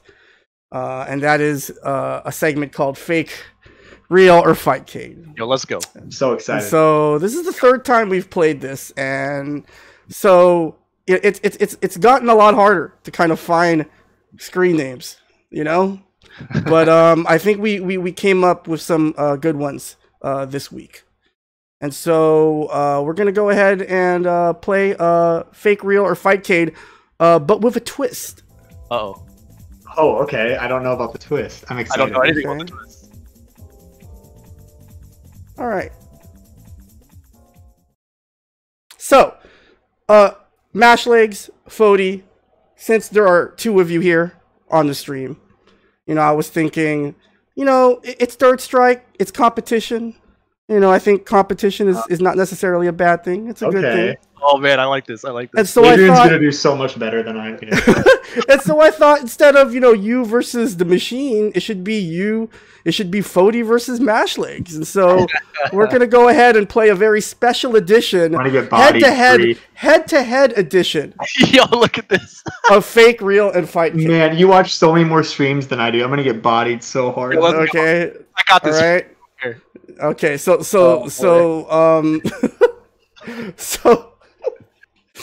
just looking through the days already, and I've already started laughing. Oh man. Oh, so, I might actually be bad. I don't know. Let's go. I don't know. Yeah. So what we're gonna do is, since there are 2 of you here, I thought what we could do is instead of the normal 5 names, we do 7 names. Oh damn. Oh sure. And, So then, okay. and obviously, whoever gets the higher score wins. And if in the event of a tie, if you guys so happen to go 7-7, then we'll do one for tiebreaker. Okay. All right. All right. So you guys ready? So for those of you who are unfamiliar with this game, this is a Fake, Real, or Fightcade. This is a game that I came up with many years ago that I've resurrected thanks to the current pandemic that we're dealing with. And so basically, I'm going to display a screen name or a username or a handle, gamer handle, on the screen. And MashLegs and Phodie are going to have to guess whether that screen name is a fake screen name, the screen name of an actual real player, offline player, or if it's a Fightcade name. And so for anyone who's familiar with Fightcade, Fightcade has a plethora of very colorful and interesting usernames. Some interesting for sure. Yes, great fodder for critical theory. Should be good. And so, are you ready to play Fake, Real, or Fightcade head-to-head edition, guys? I'm ready as I'm gonna be. Yeah. Ready? Yeah. Okay, great. Okay. So, first up. Okay. Oh boy. I can't First up.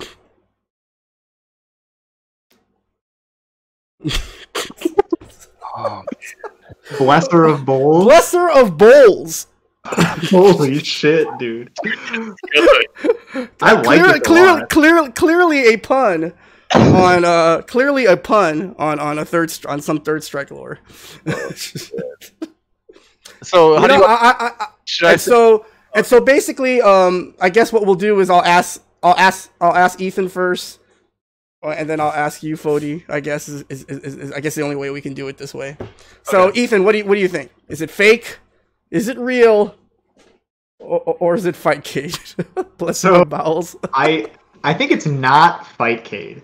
So okay. I'm gonna say that I think that it might be real. I think that it's potentially real. I'm gonna go with real. Okay. So Ethan is going with real. And so Phodie, what are you going with? I'm going fake. I'm going fake. Full on fake? Full on fake. All right. So guys, this is in fact a fake username. There is no player other than known as Blesser of Bulls. And so that means Phodie 1-0. All right, we knew this would happen. But the game is still young. It's true. Yeah, we're early in. Okay, the game is still young. It's still early in, and so we can definitely rally back here if we need to. All right, ready? Next one.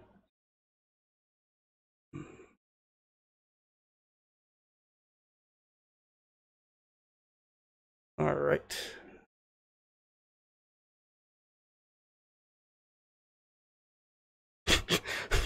Baddie Rider Vin Diesel.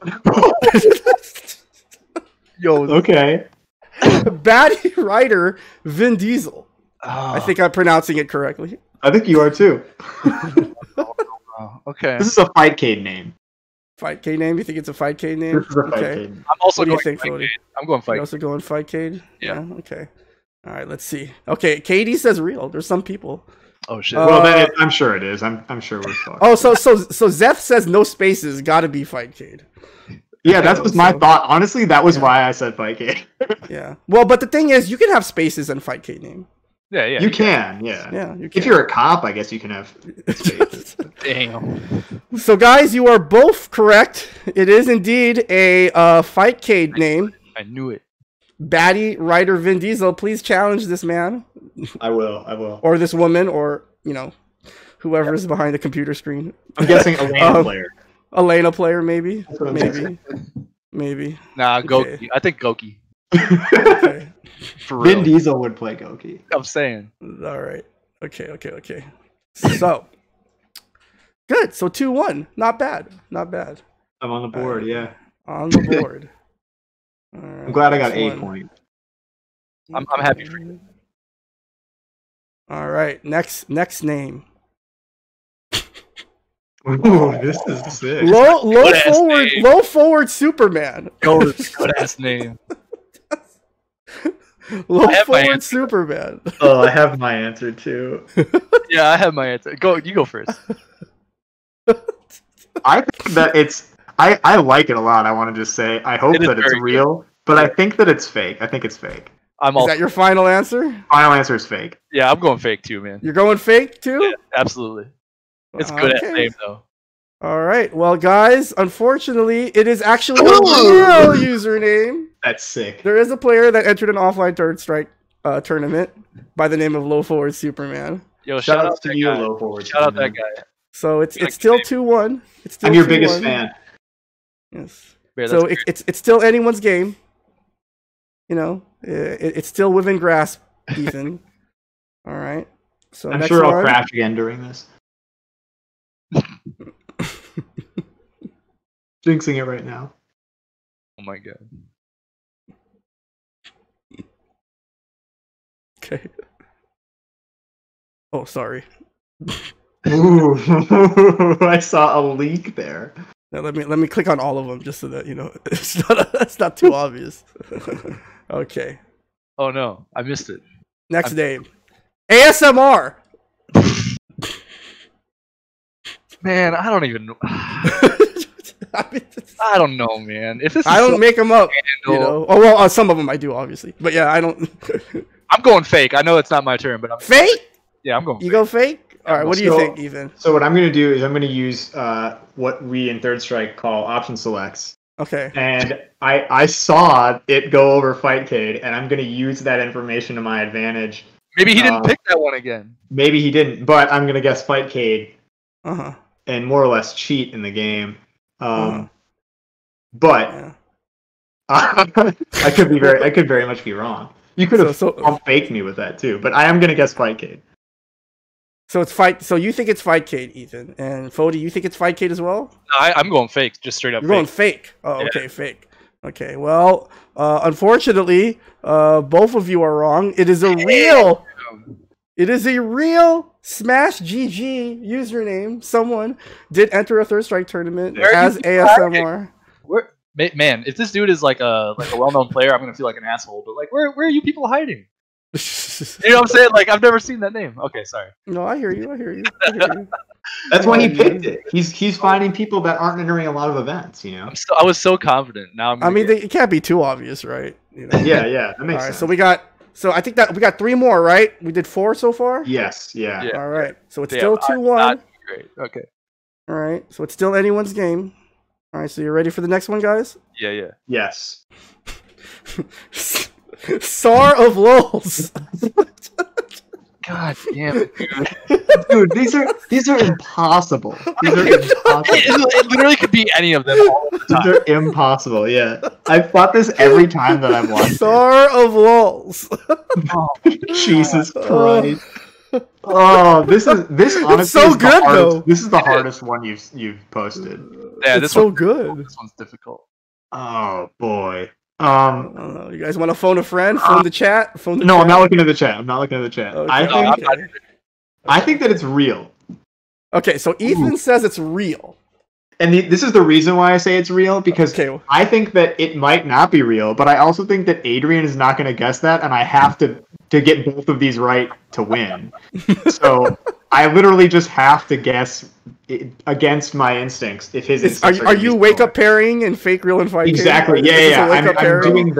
I'm doing the wake up DP when he knows I'm not going to DP. That's what I'm doing. So I'm guessing real. God damn it. I'm going Fightcade. Fightcade? That's probably correct. Fightcade. Okay. So, this is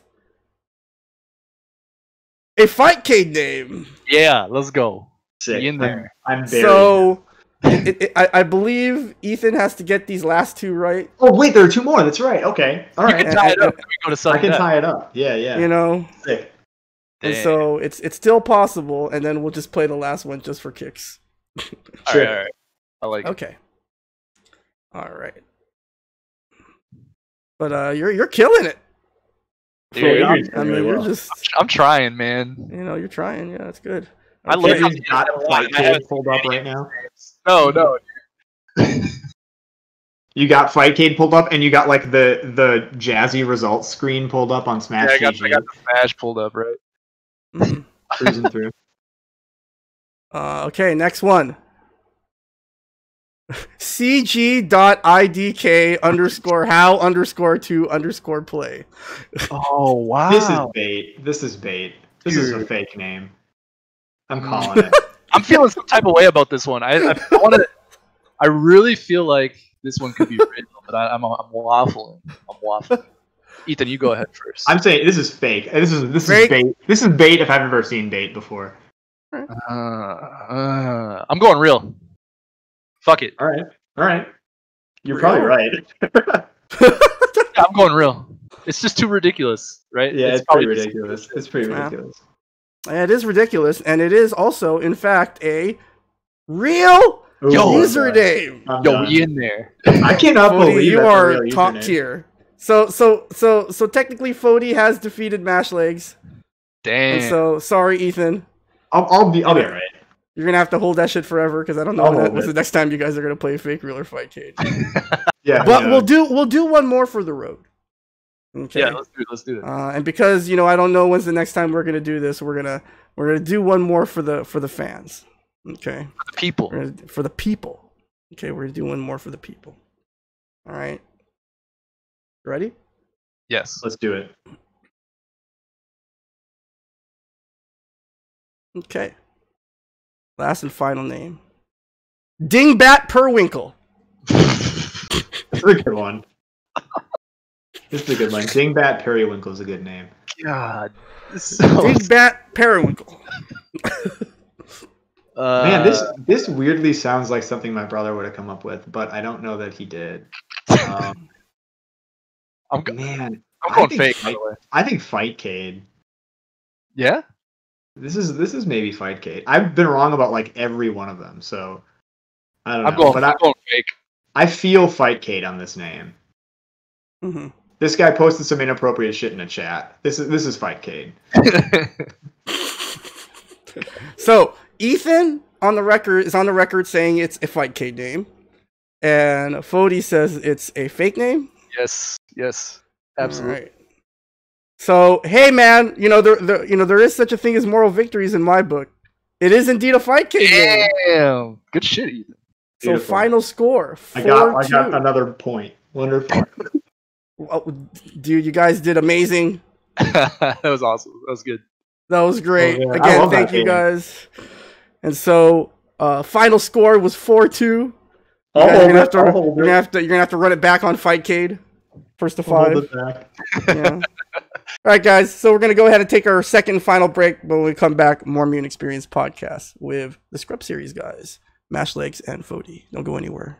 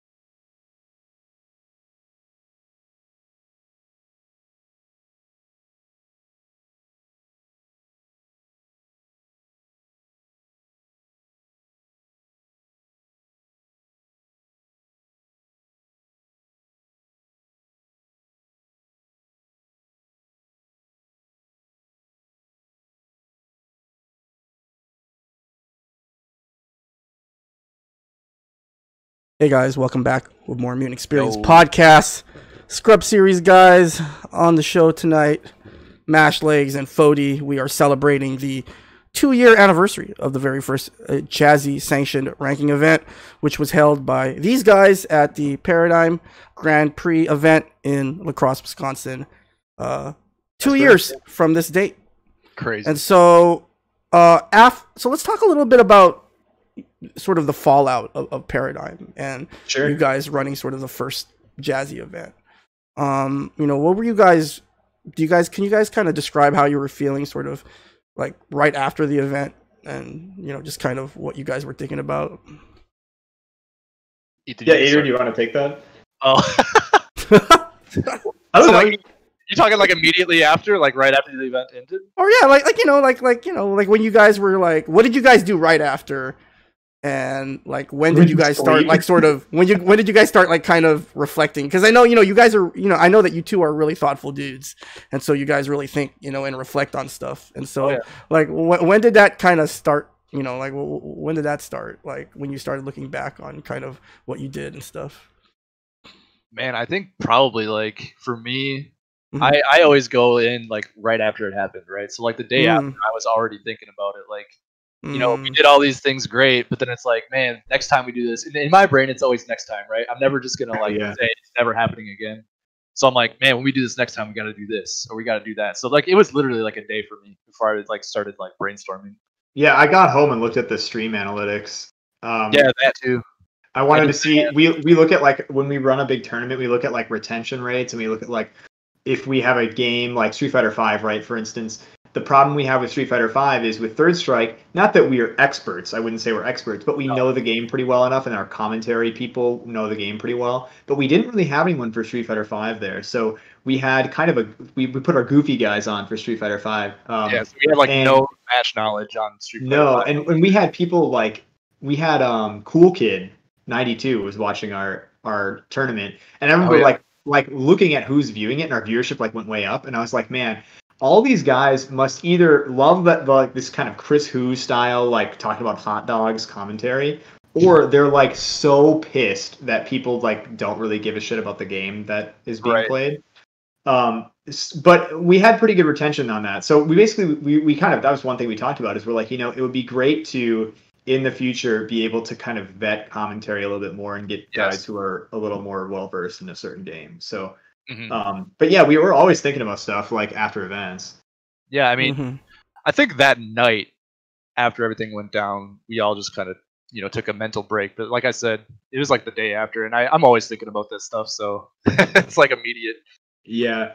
I mean, the thing is, we were like, for Adrian and I, we were going like actual hours a day of work for like weeks leading up to that event, and then that event we could get into that space the day before, but that was it. Yeah, so not only did we like set up our stream stuff and set up the the stuff that we immediately needed, but we also helped like set up chairs, bring in cabs with Paradigm and stuff. So I mean, we were there for like basically like 48 hours straight. So that was for us. We definitely like, I can't even remember, but I'm sure we just took like a week and just kind of decompressed. But like, I don't think we did Scrub Series that next week. We probably didn't. I mean, there have been times we've taken off, but yeah. I mean, we definitely like we've thought about like, because I mean, there was obviously talk of there being more Paradigm Grand Prix, but the next year it didn't work out, and then this year, obviously COVID happened, so there may still be more eventually. That's kind of, again, outside of our court. It's kind of Paul's thing. We didn't really put on. I mean, we didn't put on that event directly. We just kind of helped out. But we did a lot of stuff there, but it wasn't our, like, Paradigm itself wasn't our brainchild. Like, and we've discussed doing some of our own kind of smaller event stuff, but I mean, really Third Strike base, but for right now, we don't know like what the next really big event would be that we would do. I mean, not that was like a huge event, but it was a few hundred people. I mean, it was decent size, and some event that's larger production like that, we don't really have a specific one that we'd be involved in thought out yet. But I think we would probably it's always on our minds, though. Yeah, for real. And I think we would do a lot of things, honestly, very similarly to how we did it. I was pretty happy with most things at Paradigm. Yeah, honestly, for what it was and like kind of the scale that it became, that we weren't even expecting it to be that many people. Like people were showing up for Third Strike, and we were like, holy shit, we had no idea they were going to show up. Like they didn't pre-reg. They showed up. They drove up super early. Yeah, we had like cars of Chicago people just roll through. We had some guys like Hologram Mike Ross and Brian Bathtub Leviathan. They stayed at my place, but like almost everybody else, like Carrie and all those guys, they didn't tell us they were coming. They didn't tell the guys that stayed with me that they were coming. Right. And so we had all of these like a lot of ST guys. Well. Also. To be fair, that the reason that you probably didn't know about it is maybe Carrie didn't even know about it, until very last minute. You cut out a little bit. Yeah, you cut out a little bit, man. Sorry. Oh, like what I was saying is like maybe the reason you didn't know about it is maybe Carrie didn't even know about it. That's kind of because this seems like one of these last minute things that sometimes that players will do. But yeah, that was something that I was super stoked with. Like I never in a million years thought that the Chicago crew would show up. Yeah, to your event. You know, 2 hours away from Chicago, 4.5 maybe. Yeah, I just kind of assumed it would be a sort of kind of a local thing, and that you would get primarily local players. But shout outs to the Chicago scene for supporting Jazzy from the very beginning. You know, we had Iowa, we had Milwaukee, we had Minneapolis came out big time. Yeah, we had shout out Guardian man from Iowa. He came out. Yeah, Minneapolis actually. If you take the Street Fighter V tournament and like Third Strike and ST, and you kind of combine that, we had like 50 people from Minneapolis drive out. Dude, it was a lot of people from Minneapolis. Yeah, it was pretty crazy. It's crazy. So we were really happy with the turnout, and I think like now that event went so well. I mean, obviously it's hard to say when there's a 2-year gap more or less. But if we ran another event, I'm confident we could blow that one out and hell yeah, do another good stream. It's just a matter of when that comes. So, thanks. And so I wanted to talk about some specific events that could sort of stand out in my mind, since obviously today we are celebrating the 2-year anniversary of the very first Jazzy ranking event. And so I think the first time we met in person, or I met the two of you in person, was at Frosty. Yep, 2019. True, yeah. Yep. And so you were there obviously for Third Strike, but you were also helping out in a tournament TO capacity. I think you were there with Windy, right? And you guys were and Windy was there. R.I.P. Windy, of course. And so you were there. Corey helped out Windy. He was working for him. Yeah, Corey was actually the task force follows, by the way, in the chat. He was the one who was like with Windy. Okay. But we just provided a setup, I think, that year. We didn't really provide any other help. Yeah. And so I think that was the first time we met. And so it was, yeah. And so I just wanted I kind of don't like talking about these past events because it makes me sad, Yeah, me but how sick was Frosty 2019? Dude, fucking Texas came out, man. That was sick. I didn't expect them to come out. Dude. We got to meet Katie and Big Nasty and all the Texas guys. Nebraska came out full force. Dude, I think everyone from Nebraska showed up.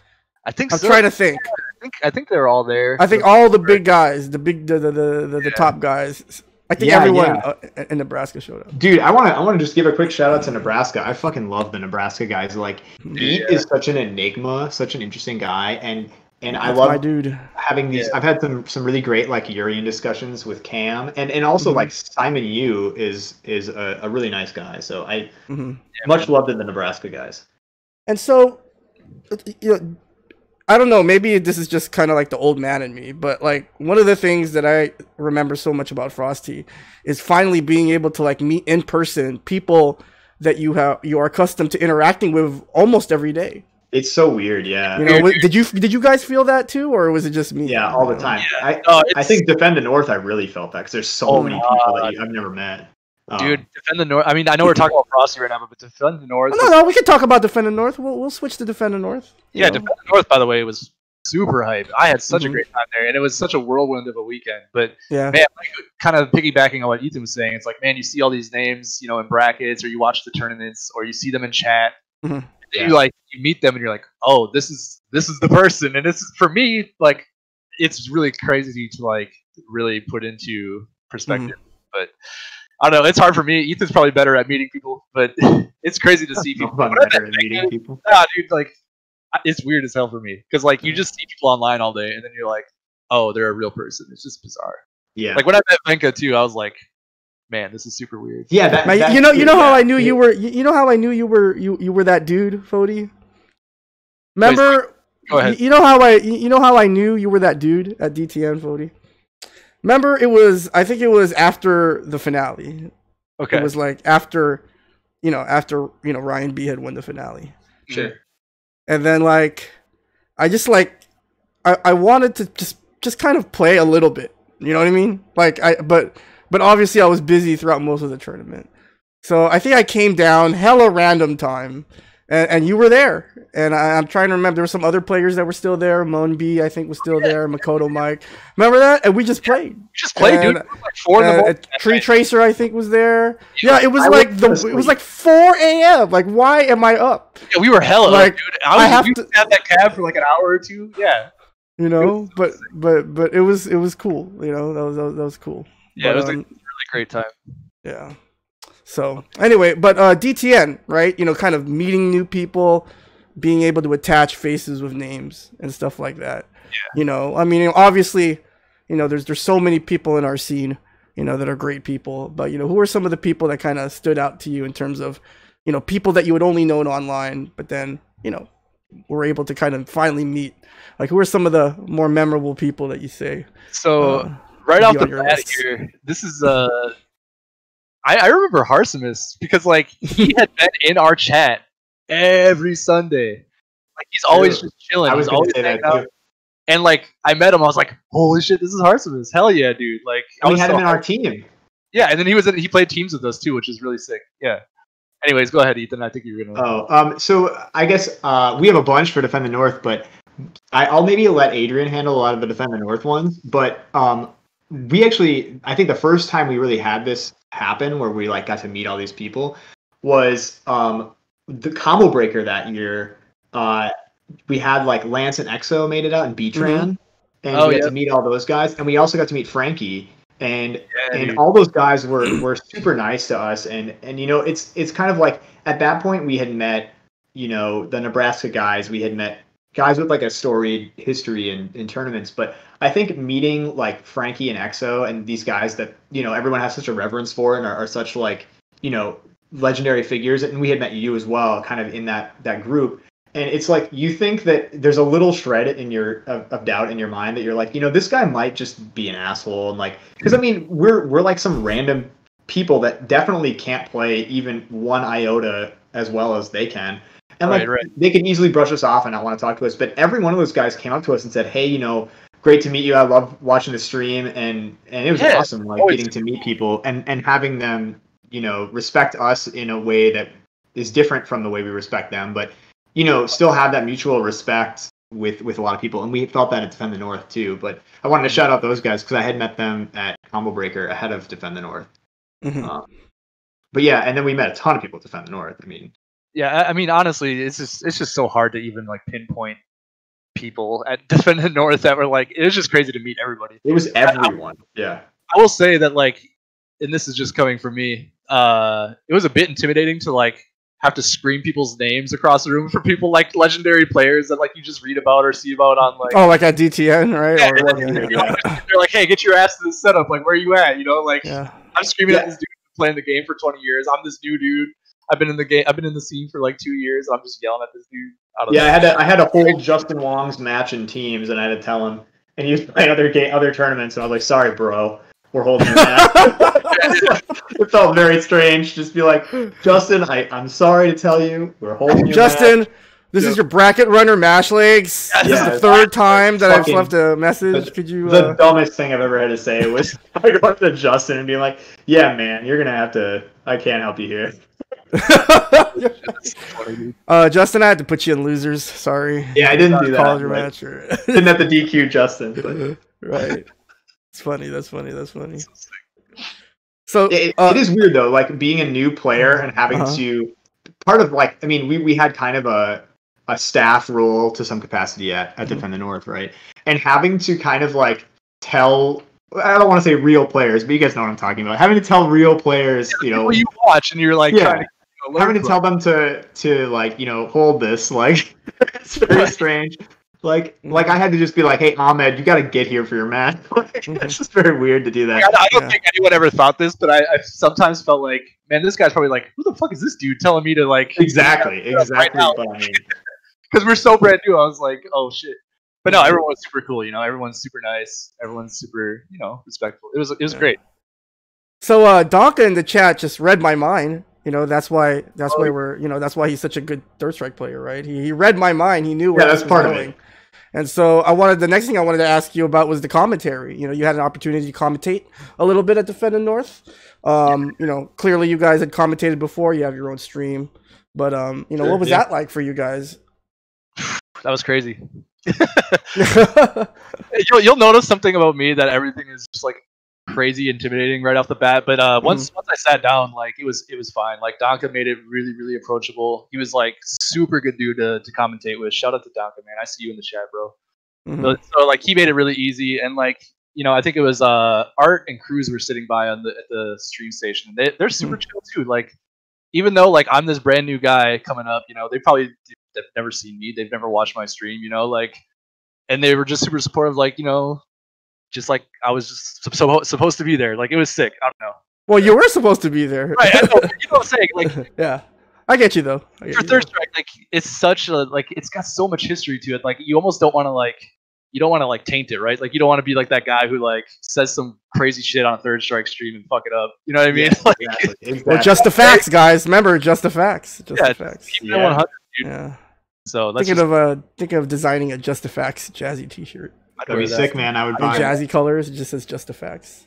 Yeah. So Ethan, forgive me, but I did commentary forgot. with KD. Yeah, KD. You did KD commentary. And that was actually super nice because I already knew KD. So for Adrian, like, he was probably going in like, oh man, I don't know Donka that well. I've watched him do commentary at Co-op Cup. Yeah. So I mean, like, that's a different thing, right? Like, I already knew KD. We had been talking that whole weekend. I mean, we'd been working together. So, and like running brackets and stuff. So for us, it was super natural just because we had already, you know, had that camaraderie. But I think for Adrian and Donka hit it off and were able to do a great job on commentary. I think just because they're both so approachable and so open to working with people that it worked out pretty well. Yeah, in fact, I think like it was either right after commentary or shortly after, we went and grabbed a slice of pizza right after. Like, me and Donka hung out after that. Like, it was sick. Like, he's super nice dude. Like, what ended up, like, what was like beginning to be like a super intimidating moment for me was like a really chill and just like really awesome thing to do. Like, I don't know. Yeah, and if anybody else that's newer gets an opportunity to do commentary or wants to apply for commentary, I've applied a few places. Basically, everyone's like that. Like, everyone I've really met and anybody that's done commentary to any capacity is like largely pretty cool and like approachable and willing to, you know, hang out and you know, not treat you poorly for not knowing the game as well as them or anything like that. Right, totally. So the last thing I wanted to ask you about DTN is, you know, more from a player standpoint. I know that, you know, you guys just really went above and beyond in terms of, you know, helping me out at DTN. But it just far as just, you know, kind of alluding back to the story I said when I came down at 4 a.m. and I saw Phodie playing, you know, and this is a question to both of you guys, like, you know, in terms of just playing, like, did, you know, was it more focused on kind of the TO side of things, or, you know, were you really trying to get in some games with some of these really great players? Dude, like, I personally was like really trying to play, and it was so tough. I know that like we really needed to get our rest to focus. Yeah. And like, because the next day, like, I think the day that I got most of my games was like the night that we got there. It was already like we were rolling up at like midnight, I think. And I was like, that's true. Why am I gonna sleep? Why sleep? Like, there's all these players. I'm never gonna be in the room with all these players again. I'm staying up. And so like for me, it was like really important to like just get games. Like, I might have not have been in like the best mental state at that point, you know, being on flights all day and like delays and shit. But like, no, I was really, because you did have some issues, right? You did have some flight issues. Yeah, man. You're supposed to be there a day earlier. We were trying to go to next level and everything. We got delayed 36 hours, our flight. Man. Oh, God, it was like the way you planned the trip, the itinerary was godlike, but it just, you know, obviously it all is contingent on. Yeah. You know what's crazy beyond our control too, is like it was delayed because of some thunderstorm that I don't even think ended up happening. Like, yeah, that's true. It just That's delayed it, definitely true. and then we had to stay home for like 36 hours. And we also had to drive like an hour and a half away to fly out of a different airport to actually make it. Just to make it in time. Yeah, it was wild. A disaster, dude. But had you gotten there on time, though? Yeah, then we would have played a bunch of games. And it would have been, you know. Like I said, we were trying to go to next level and stuff. So, I don't know. Yeah, it kind of was not the best. But I mean, I was responsible. I went to bed, but I got some games in. I mean, I was happy to get some games in. And for me, more than anything else, it was about kind of, like you said, solidifying a lot of those relationships that were really online only relationships. And like, for instance, shout outs to Steelhammer. He had been working with me on Urian because I had just switched over to Urian, and he had been teaching me a bunch of stuff. And so I had been talking to him like several days a week for months leading up to that. So like, that was another cool thing, is getting to meet people that you've been like playing sets with, and like people that are like a part of your life to some extent that you've never met. Is it's very weird. You don't experience that with a lot of other things. It's bizarre. Yeah. It's cool. Well, you know, speaking of people that you interact with online, okay, I think now has come the time for an age-old tradition here on the Mutant XPerience podcast. Oh, let's go. And so, speaking of people that you play online, it's time. It's time for this episode's edition of Pack It Up. And so, I'm so excited to get to do it. For those of you who are unfamiliar with Pack It Up, basically what I do is I scour the internet for some of the more unique examples of Dirt Strike gameplay. Unique. And you know, again, there is nothing positive about what we're currently going through. But if there is any kind of silver lining, that silver lining is that you know, what once was a job that took a certain amount of time it takes a lot less time now. let's just put it that way. I can imagine. But anyway, you know me about Pack It Up. It's a learning tool. It's a way for you guys to remember what not to do. And so, without further ado, guys, we're gonna go ahead and run this episode's edition of Pack It Up. You guys ready? Oh, I'm ready. I'm ready and raring to go. I've been waiting for this. All right, you're waiting. Okay. Oh wait, no, that's fake, real, or fight shade. I'll win again too. Yeah, we'll play again. Yeah. Okay, so Pack It Up. Shout outs to Dirt Master for the theme song for Pack It Up. Hell yeah. Nominee number 1. I almost forgot about this. Okay, so yeah.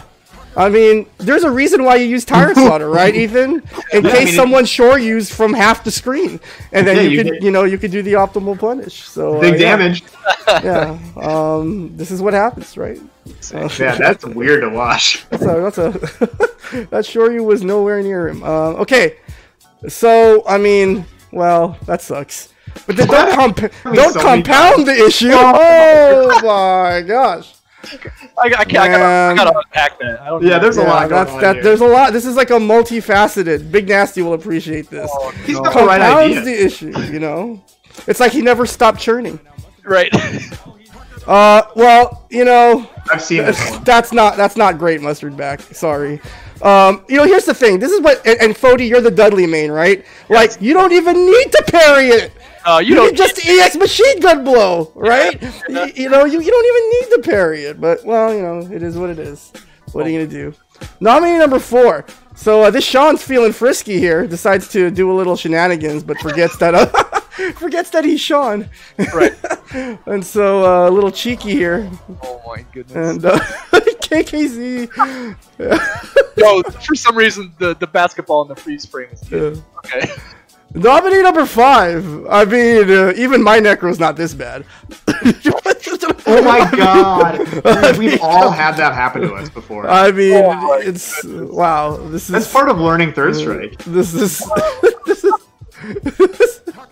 Yo, that's a lot too to unpack. That's a lot of feet. That's a lot of stomping.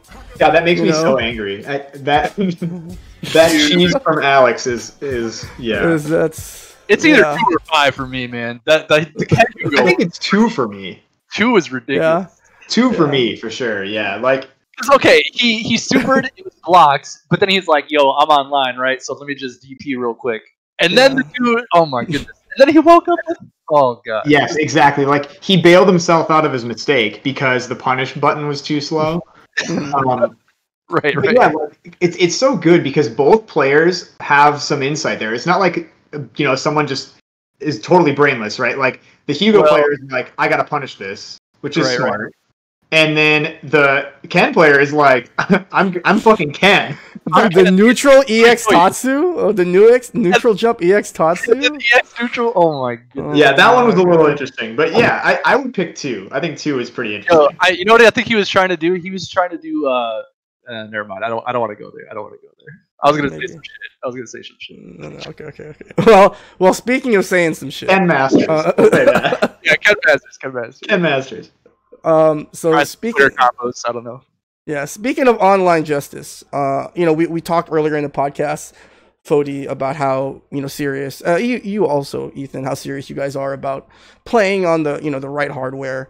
Before I don't know if this is public knowledge or not. So if it's not, I'm sorry, but no, I think a few months before the pandemic, your scene or the Scrub Series guys, you guys have cabs now. Right? We do, yeah. One of you has cabs. One of you guys have cabs now. Yeah, Tron Swanson does. Shout out. You guys are really, Tron Swanson's cab. So you guys are getting, you're going in. Oh, and so with that said, and then after obviously the pandemic hit, and now really only having to play online, how's that been for you guys? Torture. It's it's a lot like they're like blocks away from my house and I can't go to my friend's house because of a pandemic is terrible. Yeah, like the Frankie statement from last week was, I think, really echoes where I'm at. Like, I do play online. Frankie doesn't really like to play online, and I don't love it, but I accept that that's where we're at. But yeah, something about just like getting to play offline with people. If you have an offline scene, once you experience that, it's really hard to go back because you don't get to talk about your matches. You don't get to have those people get hype around you when you get something really sick. And so much of that really solidifies, like, so much of Third Strike for me is the scene and the people. And it's hard to play online by yourself. And I know a lot of people feel that way. But when there's not an option, you kind of just have to do it. More or less. I know it sounds kind of strange. Yeah, dude, I really should be playing more online. It's just, for me as a person, I'm so like, if I'm going to be learning from something, I need to eliminate all possible like wrongdoings, right? So like, even like there's like this internet connection, right? Mm-hmm. Okay, did I fuck up because of that, or like, was my punish timing on point, or was it like the internet? Yeah, right. I didn't notice. Like, I can't bring myself to like deal with that on a daily basis. Like I do like to play online sometimes, but I'm definitely more offline at heart. I'm an offline player too. I spend a lot of time in training mode now. Yeah, it's hard. And I've never been a huge online player in any capacity, really, for any game. So it's not like I'm being like a snob either, Like, I'm not like, Third Strike only offline. Like, nah, dude, like, I won't play anything online, really, like, outside of an MMO. You know what I mean? If something like requires any amount of timing or accuracy, like, no way. Yeah, I mean, I don't think anyone's obligated to play on anything. No, I hear you. Yeah. Right. So I don't know if you even have to, make excuses or anything like that. I don't think it's necessary. But you touched on something, Ethan, the training mode, right? Yes. Yeah. And so, as new players, talk about how you've been using training mode to kind of help you guys try and get better at this game. Well, me personally, when I first started playing the game, almost all of my play was offline. Yeah. And it was almost all like versus mode, right? Mm-hmm. So I just played Chun-Li, and I was just like, playing Third Strike. And then I started working on hit confirms and drilling that, and I spent a little more time in arcade mode, or in training mode, sorry. But then when I switched to Urian, because so much of his stuff is so specific and requires you to develop a bunch of different muscle memory, I was forced to spend a lot of time in training mode. And now I've kind of accustomed myself to that, especially now that I don't have as much motivation to play online. So I've been spending a lot of time just like drilling, tackle headbutt or unblockables or, a bunch of things, and obviously that's specific to my character. But I do think that it's important because you're kind of at a point, and I know Adrian and I have actually recently talked about this, where your brain knows what to do. Like you're in a good headspace, and you know, like I've watched videos, I know this is unsafe, I know frame data, I know I can punish this, but your hands can't catch up to where your brain wants to be. Yeah, and you have to try and eliminate that as quickly as possible, and it's always going to be a factor. But anything you can do to, if you're a smarter player than you are physically, I think that's a good spot to be because it lets you know what to improve on. But I think you also have to worry about putting yourself in the danger of spending too much time on that and only being like, okay, I know my combo, so I'm not going to think about what I'm doing. But so I think like initially, and this is going to be kind of weird to say because I should be spending time in training mode more than I am now, but like when I first started playing Dudley, I really just drilled out combos. Like I didn't even like do anything like put the dummy on block. Like I was just like, I need to learn this execution. I need to drill it out. Like I need to see what his combos feel like, right? So like for a while there, I was just doing that like every day, just like drilling out Dudley stuff. But now, like, I feel like it's to a point where I need to just play games and know what those combos feel like in an actual pace of a match because in context, right? Right, because like you can set your dummy to random block all you want, and you can sit there and drill out hit confirms, which is great, and I do that sometimes. But like it always feels different in a pace of a match for me. For real, yeah. So like right now, like I haven't really been doing a whole lot of like just sitting in training mode. Like I just want to, if I'm gonna play Third Strike, this is kind of maybe gonna be some crazy shit. But like I'll sometimes just go into arcade mode if I don't feel like interacting with people, and I'll let like the CPU do some crazy shit, and then I'll like react to it, right? You know what I mean? Like, even though it might be some shit I don't even see in a match, like I've just to like test my reaction times in a pace of like a moving thing. It doesn't even need to be a real person. Like I just want to see a thing move at me and react to like whatever it does, right? That's actually really effective though. A lot of Japanese players have done that. Yeah, I think it might sharpen something at some point, right? Like it just like repeating that over and over. Mm-hmm. I don't know. So speaking of Japan, we're running a little short on time, but I wanted to just talk about this last thing. Oh snap! The two of you, have either of you been to Japan? No, we were gonna go next year, but now I don't know if we will because I don't know if we'll be allowed to. Well, I mean that's kind of my question. Sort of what's the next? What's in the future for the Scrub Series guys? I want to play Co-op Cup. I want to enter Co-op Cup. I don't think that I will win Co-op Cup, but I think that I would love to have the program with my name and my friends' names in it. Yeah, it'd be so sick. There's nothing wrong with that. There's nothing wrong with that. Yeah. I want to be there, man. The goal is always in Japan. Okay, so super. We're gonna end on a controversial note.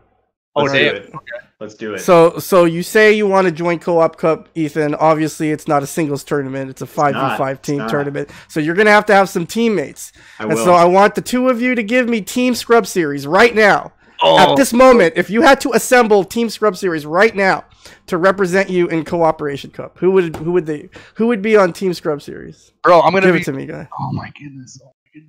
So first of all, the two of you are on it, right? For sure. So you only really have 3 spots left. So I want to make one just quick note about this.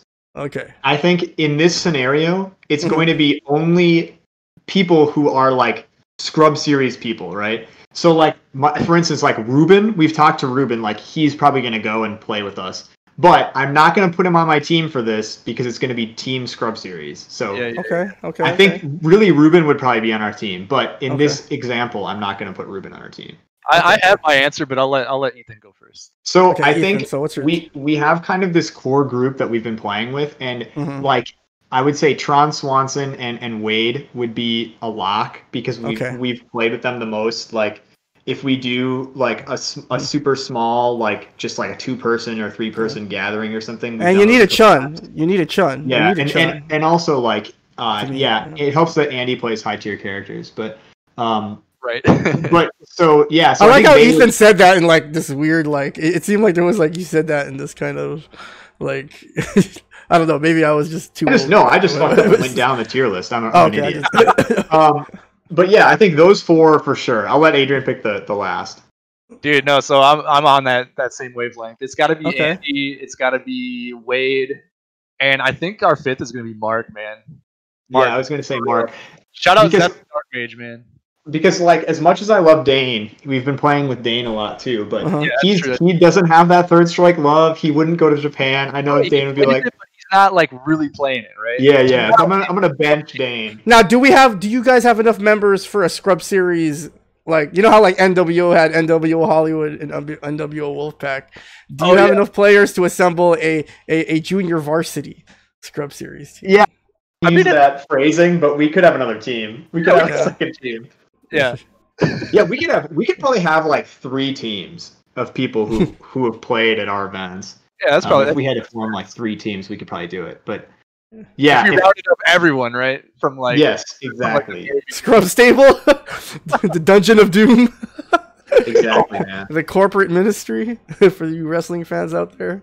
Oh my god. Yeah. Well, you know, we've come to the end of the podcast, guys. Again, words cannot describe the level of gratitude I have for you guys, you know, and you're, you know, sort of getting into Third Strike, helping out with Jazzy, and just, you know, being yourselves. And, you know, you guys are getting better, both as players and TOs. And I just wish you the best of luck in the future. You know, and so is there anything you guys wanted to say before we get out of here? Adrian, why don't you say your piece first, and then I'll say something. I was just gonna say thanks for having us on, man, and like thanks for, you know, reaching out to us and making us, you know, like letting us be such a big part of like, you know, Jazzy and DTN and everything. It's been a real treat. Awesome. Thank you.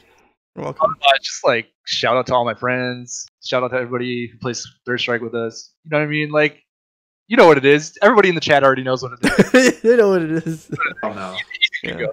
So I was going to say a lot of things Adrian said, but I think one other thing is, you know, like I said before, we're not top players. We don't have super high level content, but you know, we kind of, you know, moved into our niche. And I think it's important to just say that if you're a new Third Strike player, or if you're casually interested in Third Strike, or if you're casually interested in another game, you can totally do it. You can totally learn it. I'm an idiot. I have terrible execution. I don't know anything. I have no fighting game background. I've like learned how to play Urian to some capacity. And like, I think the other thing is I want to shout out someone like take like Jandor, right? I'll shout out one person directly. Jandor, what he's doing for, you know, I would say minor Third Strike players, people under 18. He's got a Discord running. He's got tournaments running. He's streaming. I mean, he's doing a lot of the same things we were doing. He's taking a game that seems like an insurmountable, like super challenging task and just running headfirst at it. And I think, you know, I'd love to see more people do that. I think if we can do anything, it's to set the example that you can have an offline scene. You can have a stream that people watch. You can become a decent Third Strike player,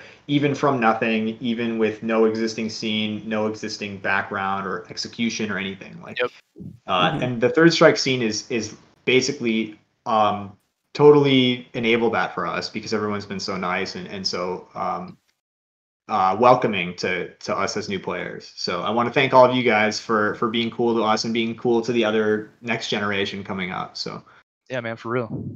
Definitely awesome.